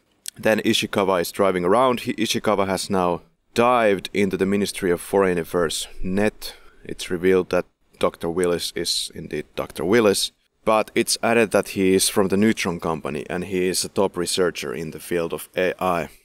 Also headed a project for the Foreign Affairs, and their main programmer is Mizuho Daita. This is the guy the Section 6 tried like hell to stop from defecting. So, yeah, this was established somewhere in the beginning, right? So the Major dropped in and took care of the diplomat who's been talking to him. But how the fuck did the Section 6 then take care of the diplomat, because it's clearly Section 9's very own Kusanagi who kills the diplomat before putting on the cloak? Yeah, well, the Section 6 was the ones who were officially seen at the premises during that time. I mean, Kusanagi basically just pulled off a quick assassination without leaving a trace of herself behind. Yeah, so effectively Section 6 was doing everything but trying to kill him. Yeah, but that still does not mean that you can't take or be given the credit out of the action. Okay. And even though the project was supposed to be used for catching the puppet master, and now Ishikawa suggests that maybe the people who broke in to catch Puppet Master weren't actually trying to catch him, but to get him back. Isn't that kind of one and the same thing? Anyway, when that ghost hacking incident happened with the minister's interpreter, it was the MOA, Ministry of Foreign Affairs, that wanted an excuse to deport Malice, Colonel Malice, the Gavel's Republic dude, former Chanta who was looking for a political asylum in the very beginning of the film. Well, Ishikawa speculates that maybe Puppet Master is some sort of a tool that the MOA uses to get their way and somehow lost control of it. That would then in turn explain why they wanted it back so bad from Section 9. If the Puppet Master would expose this to the world, things would go south. Or at least the world would be happy to know that, okay, we have reached a new level of artificial intelligence. Yeehaw. It would also mean that Japan would be running what basically would be internationally illegal spy program. There you go. Section 6 stops the car to remove something from their back seat. And Section 9 suspects the dummy. And body count starts apparently. No reason. It seems that just now, like this, Bateau is just killing everybody left and right. Kills the colleagues randomly. They suspect that an ambush attempt was taking place because of the location of the Puppet Master, and Section 6 is located in that area, in a very remote building. And finally we get inside the building, and this is the part of the movie where things finally get a little bit more loose, not so packed information-wise as all the rest of the movie. You can breathe a little bit for the last 10 minutes with the tank fight. Yeah, the final action scene. Yeah. Tank loses the camo, 3 helicopters approach from Section 6. Kusanagi destroys herself, trying to open the tank, completely worthless idea in my opinion. But yeah, she basically almost dies in the process. Apparently both the Puppet Master and Kusanagi are targets. Well, yeah, of course they are. But they are both Class A special bodies, as quoted in the film.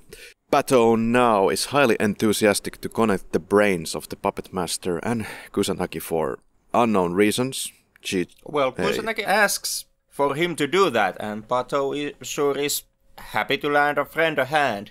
Yeah, without any arguments.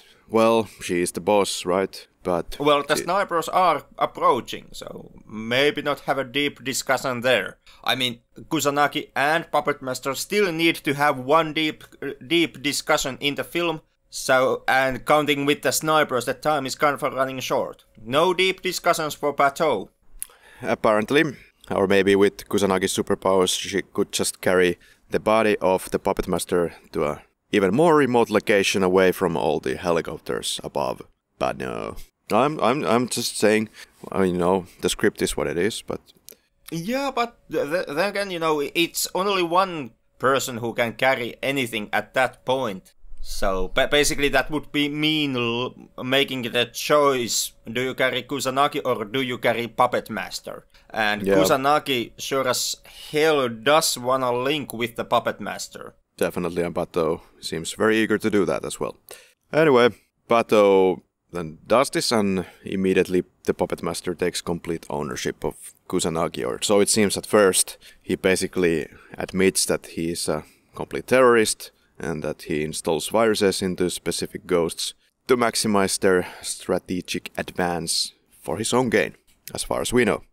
He claims to have become aware of his existence, whatever that really means. And now the puppet Do you want to have this discussion once again in this episode? I do not. Now the puppet master's body is speaking with Kusanagi's voice. It's quite hilarious, that the two cyborgs would even waste time by discussing their views in the format of voice back and forth. Nothing could possibly be slower, but okay, that's the way you want to exchange information. Unless that is basically the only way they can exchange information in a way that the audience can pick up what is actually happening in the scene. I know, but still. Your brain is at least not yet on that level, Karri. You yourself spoke about the technology of the unseen future. Okay, well, there are still possibly slower ways to do this transaction of information. If we had like drunk cyborgs, I suppose that's also possible. If you have a ghost in your cyborg. But can cyborg actually get a drunk? Because that would kind of mean having advanced organic systems so that the alcohol would actually affect on you. You may be right, like ghost, it's the holier than whole element in this film, the soul. And the soul, of course, is in real life, of course, completely unaffected by external substances such as alcohol. So, no worries. Well, since you actually proposed it, you're right on that one. Most of, if not all readings about soul do actually point in the direction that soul would in fact be immune to, for example, alcoholic substances.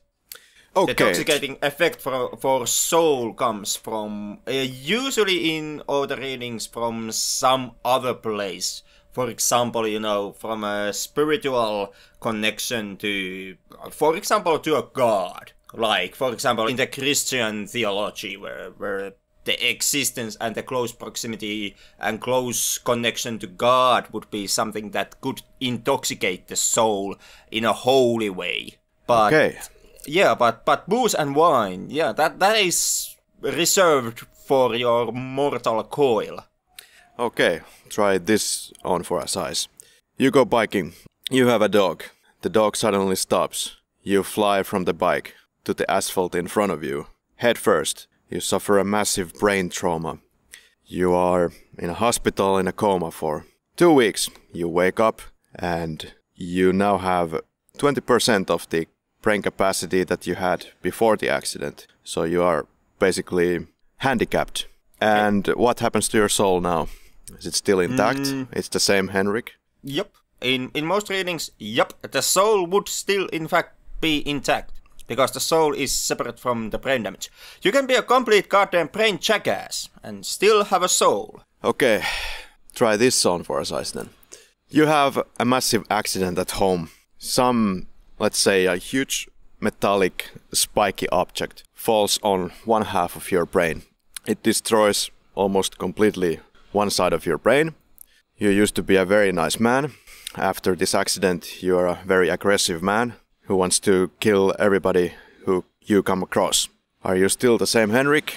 Is the same soul still intact? I actually was going to propose you the same, or actually propose myself the exact same question.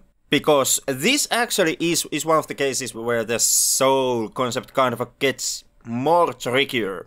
Yeah. I mean, obviously at that point you wouldn't be the same man. I mean, you could make that argument already in the previous example you gave. Like, if you suffer a massive brain trauma and, for example, your behavior changes, well, then I guess an argument could be made that you are not the same Karri or I wouldn't be the same Henrik that my relatives used to know me.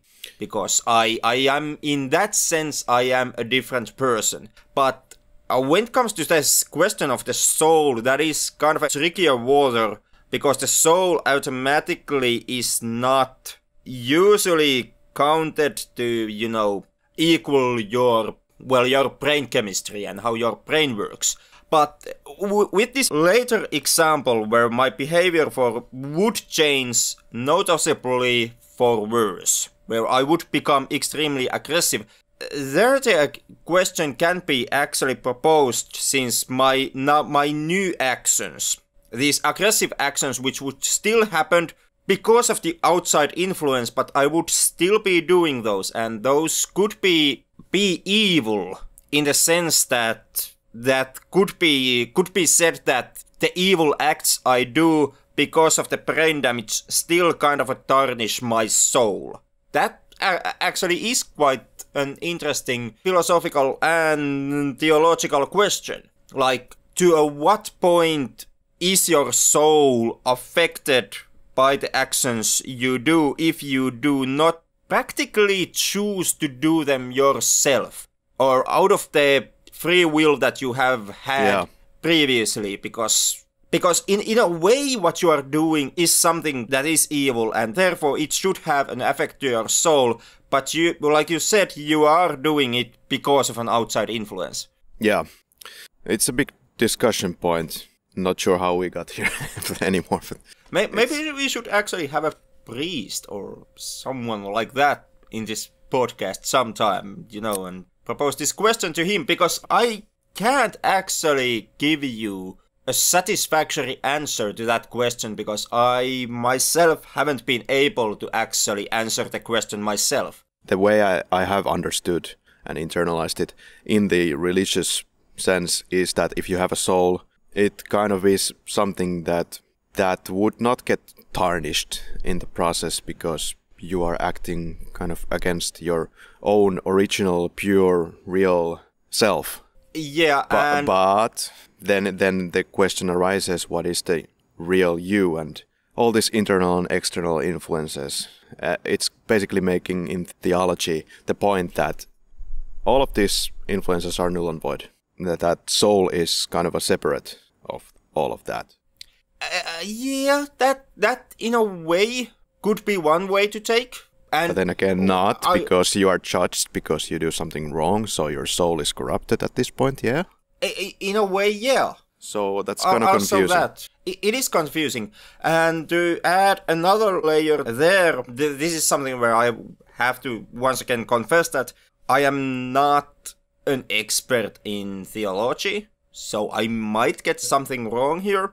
But in Christianity, there is the notion that heaven and hell don't necessarily have to be physical places or actual planes. Like, there doesn't need to be a place hell and place heaven. But heaven and hell can also be your proximity to God. Like, heaven would be a close proximity to God. That would be the situation for your soul, where your soul is near God.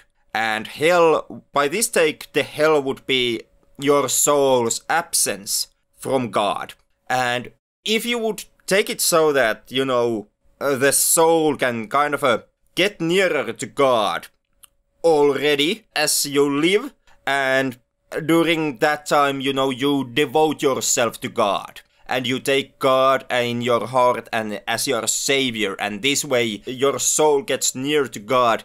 After the accident, it could work so that, your soul would still remain in that close proximity to God, because once you had as much free will as you can possibly have, you made that devotion and you gave yourself to God, and this way you kind of earned the situation or place heaven, and your actions now wouldn't anymore necessarily affect that one, because you wouldn't still be free-willingly gambling away your devotion to God.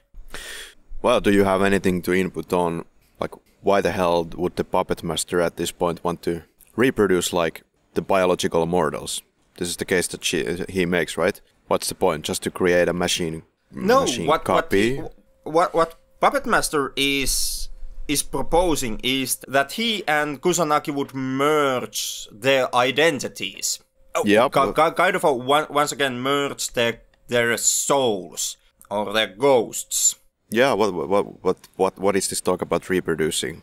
It's not physical reproducing. Okay. It's reproducing in a sense that through the merging of their identities, both their identities and their capabilities, because that's what Puppet Master is bringing to the table. Yeah, of course. They would form a new kind of a sentient being. And the helicopters can't fire because that is actually quite funny. They cannot take contact anymore because of their stupid full window monitors, so they are completely blinded. But then there is a quote, "Your effort of being what you are limits you," end quote, like a sales speech for merging.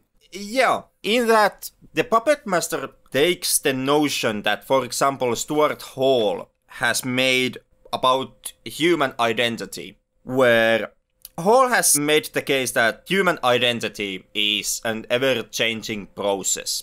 Like there is never such thing as Henrik or Karri in a way that would be, eternal, because what is Henrik will change by the times and by the actions and what happens to me and what I do and how I react. Like the identity changes that way.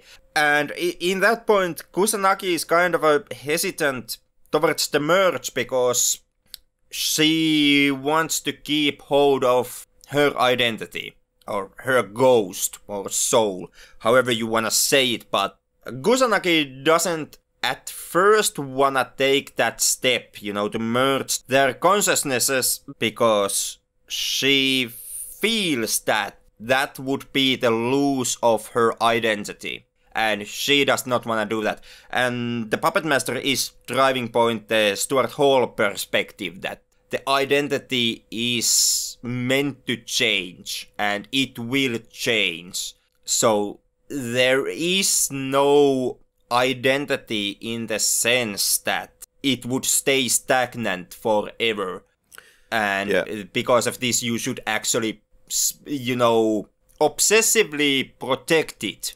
Yeah, perhaps could be said that one interesting theme here is that this film makes no argument about the morality of anything that happens here. It doesn't say that it's fine that this AI or now sentient being entity Puppet Master, which is all kinds of a terrorist criminal, now merges with another one to make something great.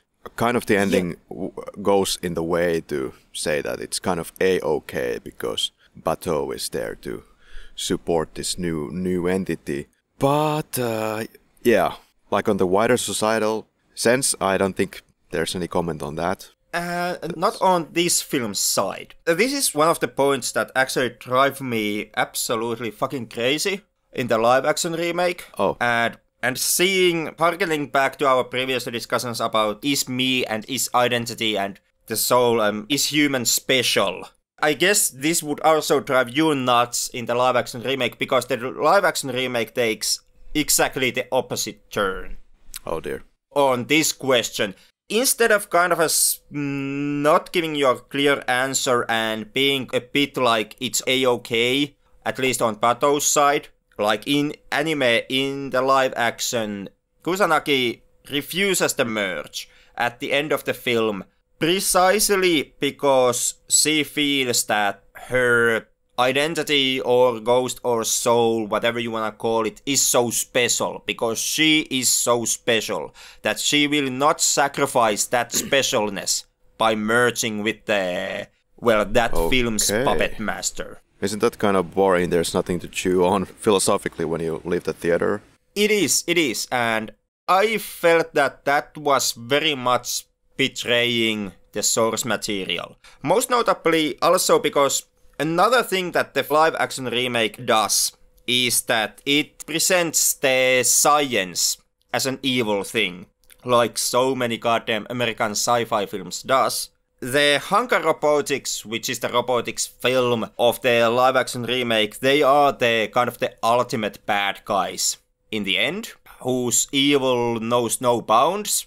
There is the constant messaging that you and me, we are so extremely special, and so extremely valuable, and that we are more than our memories, for example, which is one of the key messages of the film. And through all this, you know, the fetishizing of the self and the fetishizing of the identity and the specialness of Kusanagi in a live-action remake, the film actually ends up saying that technology and science is bad. And that is something that the anime never does actually do. It showcases you different sides of technology, and it showcases you dangers that can hide in the technology in a way that, you know, it can be used wrongly. But the anime Ghost in the Shell never goes and says to you that technology is evil. Kind of then all over the place. Well, the Puppet Master has a larger network from which to draw different kind of sources from of information, and somehow the Puppet Master really wants to merge with a cyborg with an inferior understanding to his, but hey, you know, the more you know. And this is, I guess, to just commit some kind of a cyborg version of a zombie movie, killing Kusanagi in the process, in a sense. Yeah, in a sense, and in a sense giving birth to something new. Yeah, freaky. Yeah. My take on the ending is that neither one of them actually ceases to exist. Like, in the end, when there is the new body, where Batou has transferred the consciousness, there still exists the Kusanagi, and there also exists the Puppet Master, and now they just are one consciousness, sharing a body in some kind of a unison. Yeah, without going crazy and having multiple personalities. Somehow they coexist. Then some feathers, an angel, and they finally shoot, and Batou loses his hand. Puppet Master has already transferred himself to Kusanagi, so destroying the body of what was Puppet Master is all for nothing. And cut to Batou's house. Creepy two-way image of the cyborg. This is the freakiest part of the film. You first see the mirror image, you cut to the not mirror image, and actually there are elements in that character and in that setting that changes when we switch the view. I mean, not just that it's a not mirror image, but yeah, you take a closer look at the image and there's different things going on. And talk of the political reverberations of the whole incident from Batou. The fusion cyborg now wants to leave Batou's apartment. Fancy apartment, by the way. Kind of like some rich tennis player's apartment. Yes, somehow there you see that you should definitely work for governmental Black Ops unit. Somehow this new cyborg says that even though the Puppet Master was way more smarter, this new entity is not Puppet Master, nor Kusanagi, as we have discussed. And the final quote is, well, where shall I go? The net is vast and infinite. And goodbye. Roll credits. We did it! Come on, this hasn't been even the longest recording we have done in this podcast.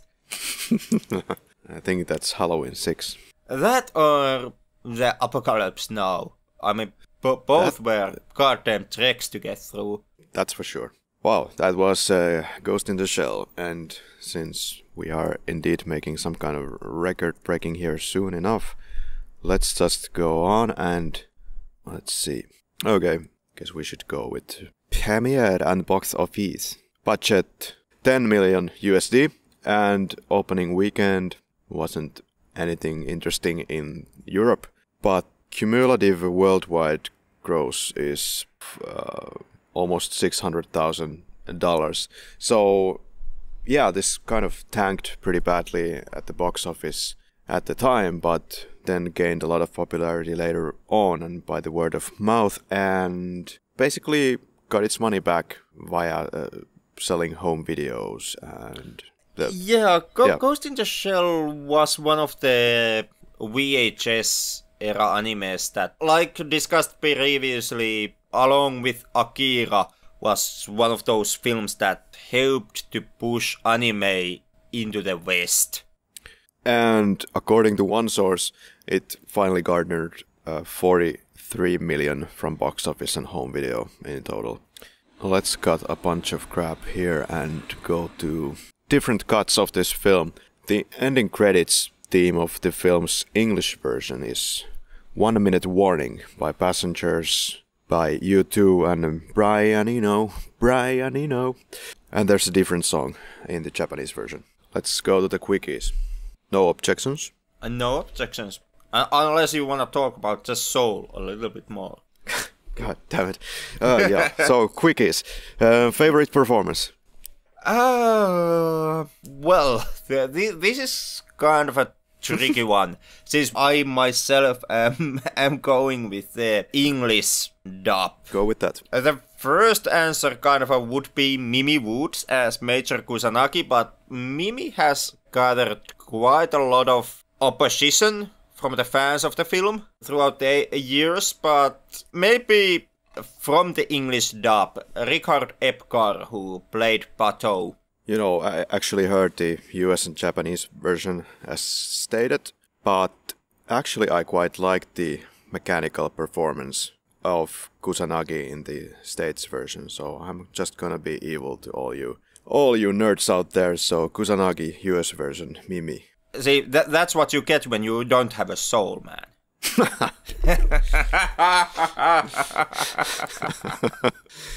Touché. Touché. And favorite scene? I'm divided. I'm divided.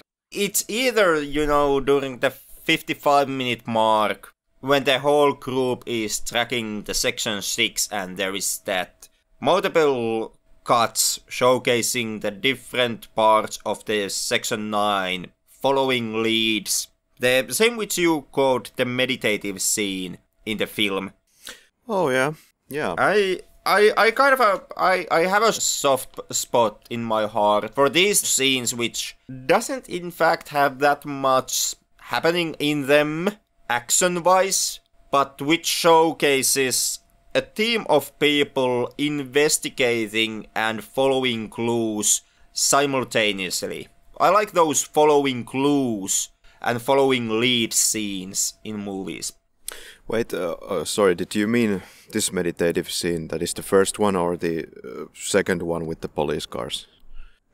The first one is with the plane flying overhead. I'll go with that. No, I mean the later one, the night time. It's excellent, I have to admit. But I'll just go with the day version. And favorite quote? That, and this is once again going with the English dub. So I don't know how this quote goes with the, the original Japanese audio and English subtitles. But when the team is, just before they start chasing the garbage bag guys, Kusanagi's notion, over-specialize and you breed in weakness. It's slow death. Okay, I will go with Section 6 Chief. Quote, I don't understand anything anymore. Well, I could also go with, I like this life is like a nodal point born in an overwhelming sea of information. That is also a good one. I was actually, counting on you taking Patou's quote, how memories are nothing more than information. Oh, okay. Like I was banking my money that was your choice. I kind of stuck with this humorous line, or ones that kind of don't make any even sense, like, but those shoot 2 trackers next time. Yeah, favorite kill. To disappoint everyone listening to this, I'm gonna go with quite a lackluster kill. It is during the end of the film when they are chasing the dummy car, and the sniper kills the driver of the car. That sniper killed henchman is my pick. Oh, when Batou is doing the Rambo thing around the cars. Yep. Yeah, okay. That's kind of the scene that I had in mind, but could just go with, I don't know, like, if There's you can call it... There's not that many kills in this film. Yeah, the most easy choice would be the kill of the diplomat in the beginning, but I'm still gonna say that they kind of killed Kusanagi and rebirthed something else. So let's just go with that, because it's the most memorable sort of a end of character. Random confusing question time. Oh, would you like to... Is there a soul, Karri? Yes, but it's not probably what you see it as being. Well, now I'm intrigued. It's just a funny name that the humans have given to a part of our functions. Like what makes us more special than most animals, at least. Okay. So with that out of the way, what is the first image that comes to mind? It's Kusanagi and Puppet Master connecting at the end. Okay. My pick would be, and this is kind of a cheap shot because the image has been used absolutely everywhere, but that moment when Kusanagi breaks her body and her arms kind of comes flying off, and there is that side shot of her as her torso kind of twists as she tries to break into the spider tank. That is some cinematic moment right there.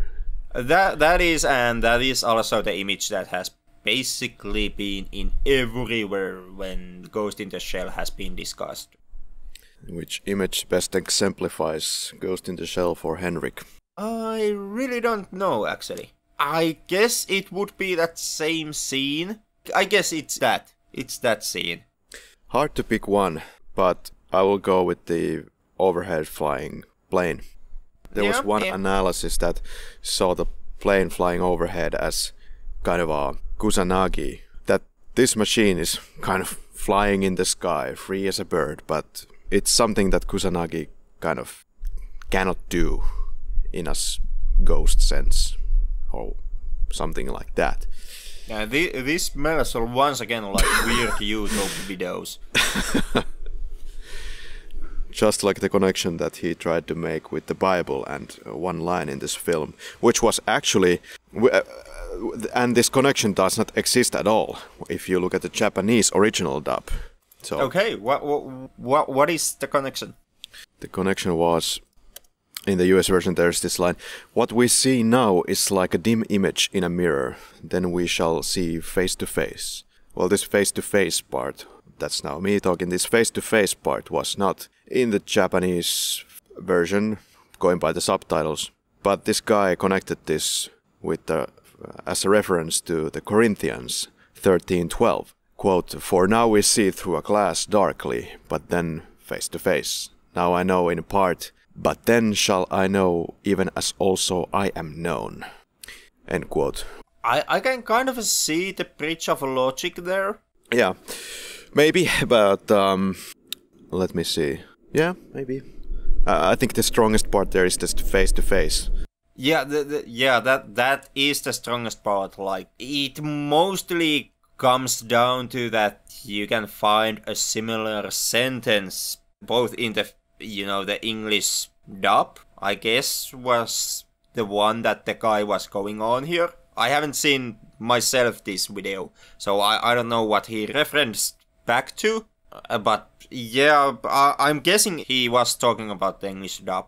So then the English dub and the Corinthians, and kind of a similar sentence, and build the connection from there. What took you out of GITS? Actually, nothing. Especially on these later viewings. I remember that during my first time seeing this, I was somewhat taken out from the film by the complexity of the plot and kind of how much effort you had to put in to follow the plot. I didn't completely manage to do that during the first time, but now that I'm more versatile in following the movie, I actually stay with it throughout the running time. Yeah, honestly, I don't think, as mentioned, the plotline is not that complicated, but it's made out as extremely complicated, especially because we bounce back and forth with themes and names and organizations, and who is evil and who is not. It's kind of not so clear in this film. Yeah, it is, in its core, it's quite simple spy crime thriller film, but unlike many, for example, American counterparts, this does not hold your hand and give you the moment where once again someone spits out the exposition that and retells something that has already happened in the film. Yeah, so imagine your general Japanese film, but on steroids, and with 450-page manga somehow perplexingly punched into this 1 hour 22 minutes film. What took me out? Well, definitely on the first go, what took me out was the unnecessary complexity of the plot. It's not unnecessary, god damn it, man. I would say it is, but most definitely it will open up to you after further viewings. Might take a couple of tries, especially if you're not going to read kind of additional literature, what the hell is going on. But You just have to pay attention what is going on throughout the film. Good lord, yeah. Good luck with that, with all those names and different connections, and then something not being very important, like what was this bounty hunter type of arms dealer guy with $100,000 suggested payoff for delivering those. It explains the character motivations and actions in that scene, goddammit, man.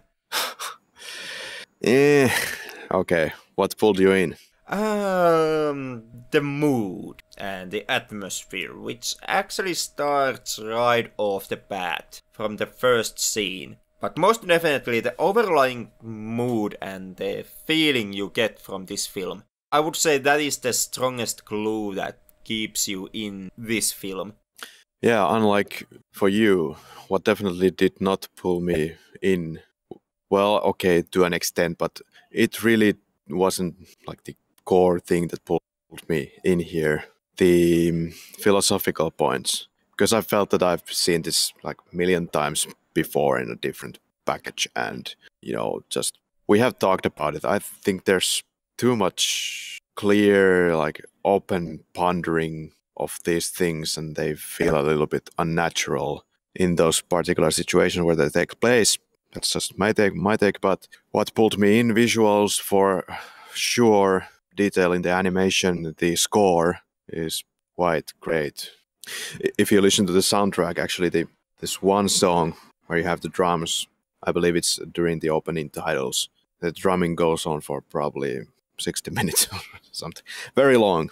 Strongest act, 1, 2, 3. What would you say? Maybe the third one. It's hard to say, but the third act maybe still has most of the philosophical pondering, and it does have. Well, I also can't vouch for this. Does it have more violence and action than the previous parts? Definitely it does not have any more kills than the previous acts, but maybe the third act is a bit more action-packed, and the philosophical questions maybe reach their point in the third act. Yeah, just randomly came to my mind that actually the starting of the film with Kusanagi falling from the window, right? That's very much something that you would see in The Matrix when Trinity falls out of the window and gets shot. Well, yeah, strongest act. Maybe I'll go with the beginning because I like the pre-credits sequence. Why? Because of the falling out scene. The most exciting moment. I guess the tank battle. Yeah, most definitely. Scissors of Sacrilege. What would you change in the film, Henrik?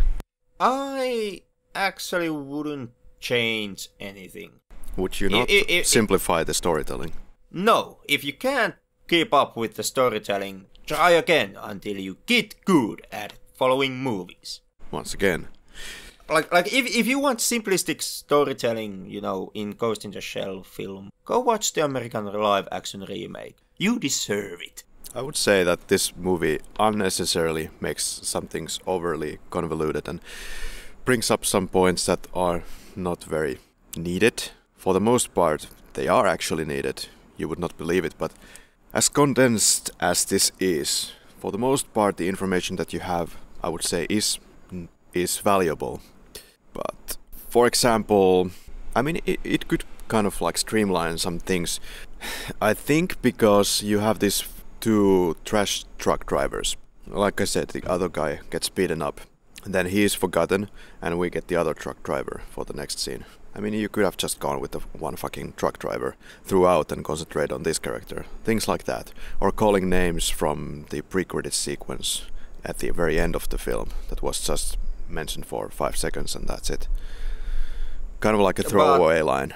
Yeah, well, the truck driver scene was there to showcase you exactly how bad effect the hacking can have, and to kind of give you once again one question concerning the identity and memories. Like, are they something or are they just information? Yeah. And the later scene where they once again drop the name of the scientist or the engineer, it kind of ties the thing back together, giving you a meaning to what happened at the beginning of the film. Yeah. No arguments this time. And you really know, Henrik, you're watching Ghost in the Shell when you hear the opening choir at the opening credits. I would say the same. It's kind of a schizophrenic soundtrack.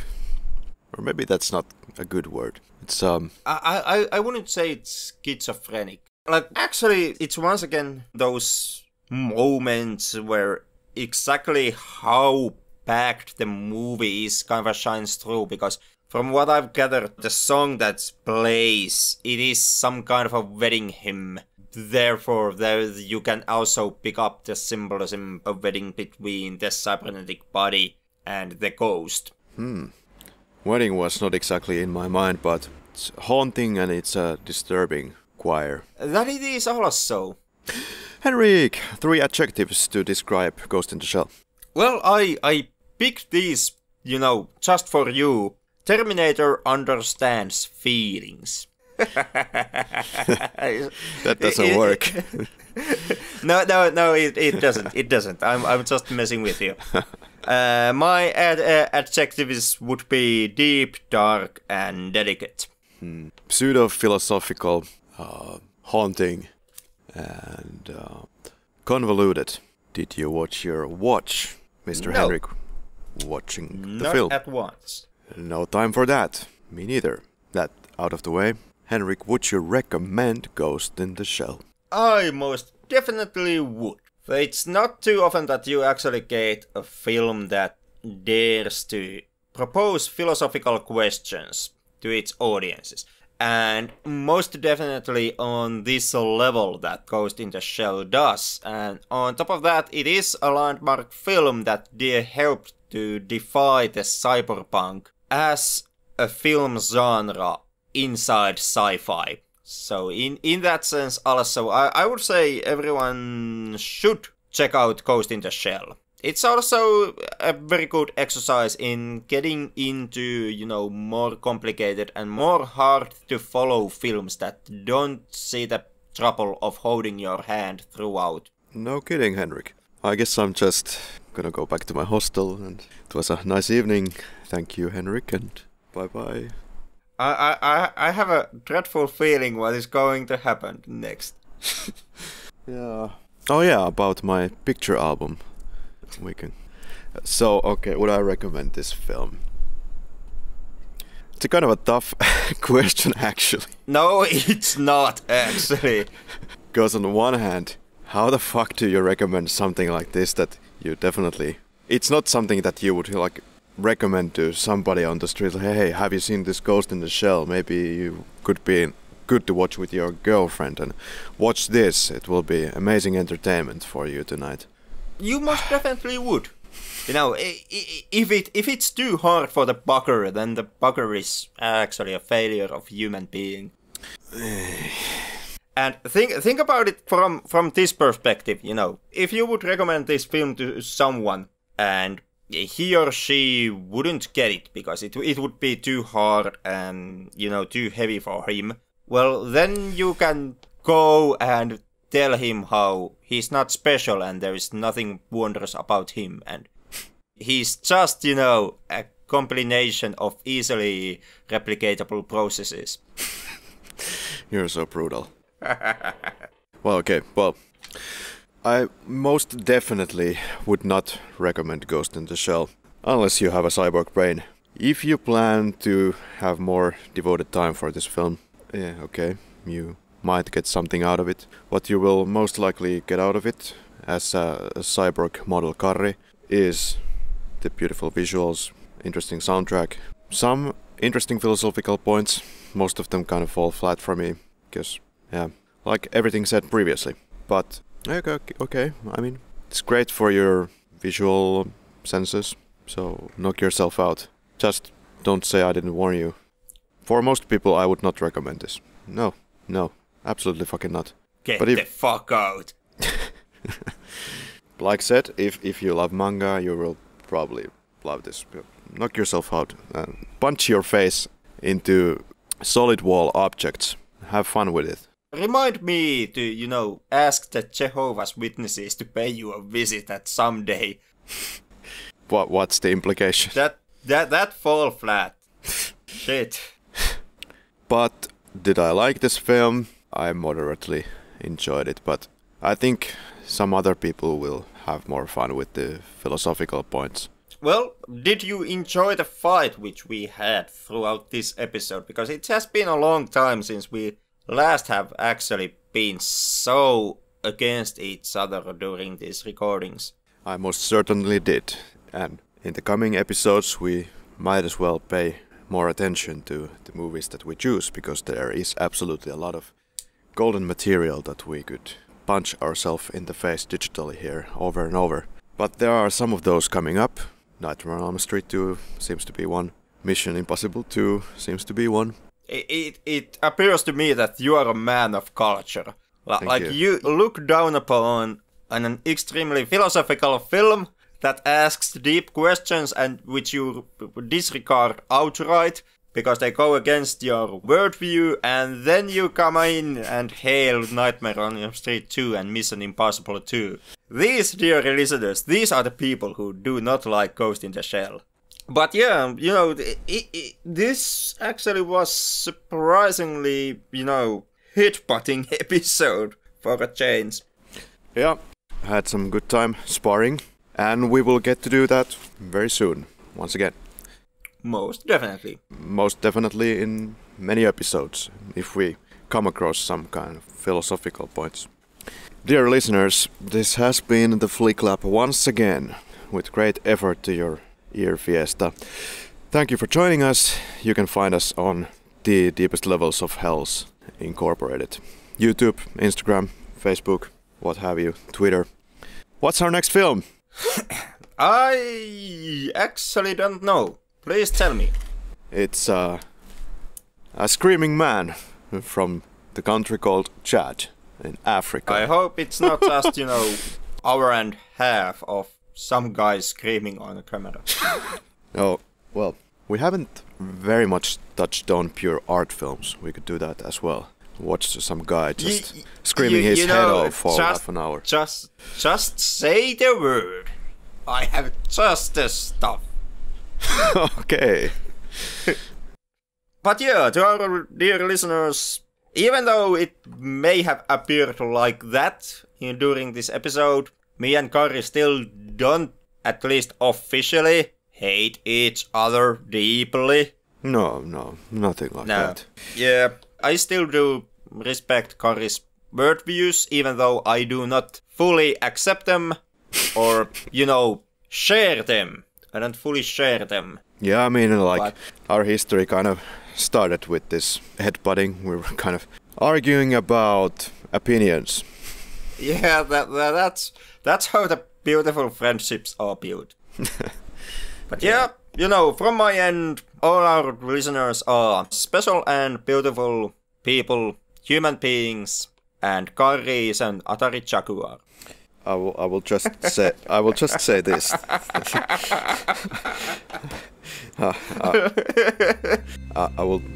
this, Henrik. You can't deny that isn't giving credit to your simplistic processes that can be easily recorded. I will just say this. In one sense, I respect the philosophical points laid out in Ghost in the Shell, but on the other hand, I feel frustrated by them because I have reached a deeper level of consciousness. And I'm looking for the harder stuff than Ghost in the Shell. Not egomaniacal at all. Yeah, I can give you that one. Yeah, okay. See you again next week, dear listeners. Yeah, we try not to fight this much in the next episode.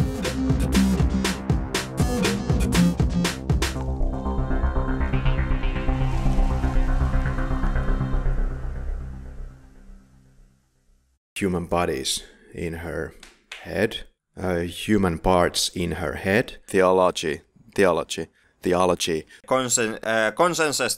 consciousnesses. The budget for this film was 10 million USD.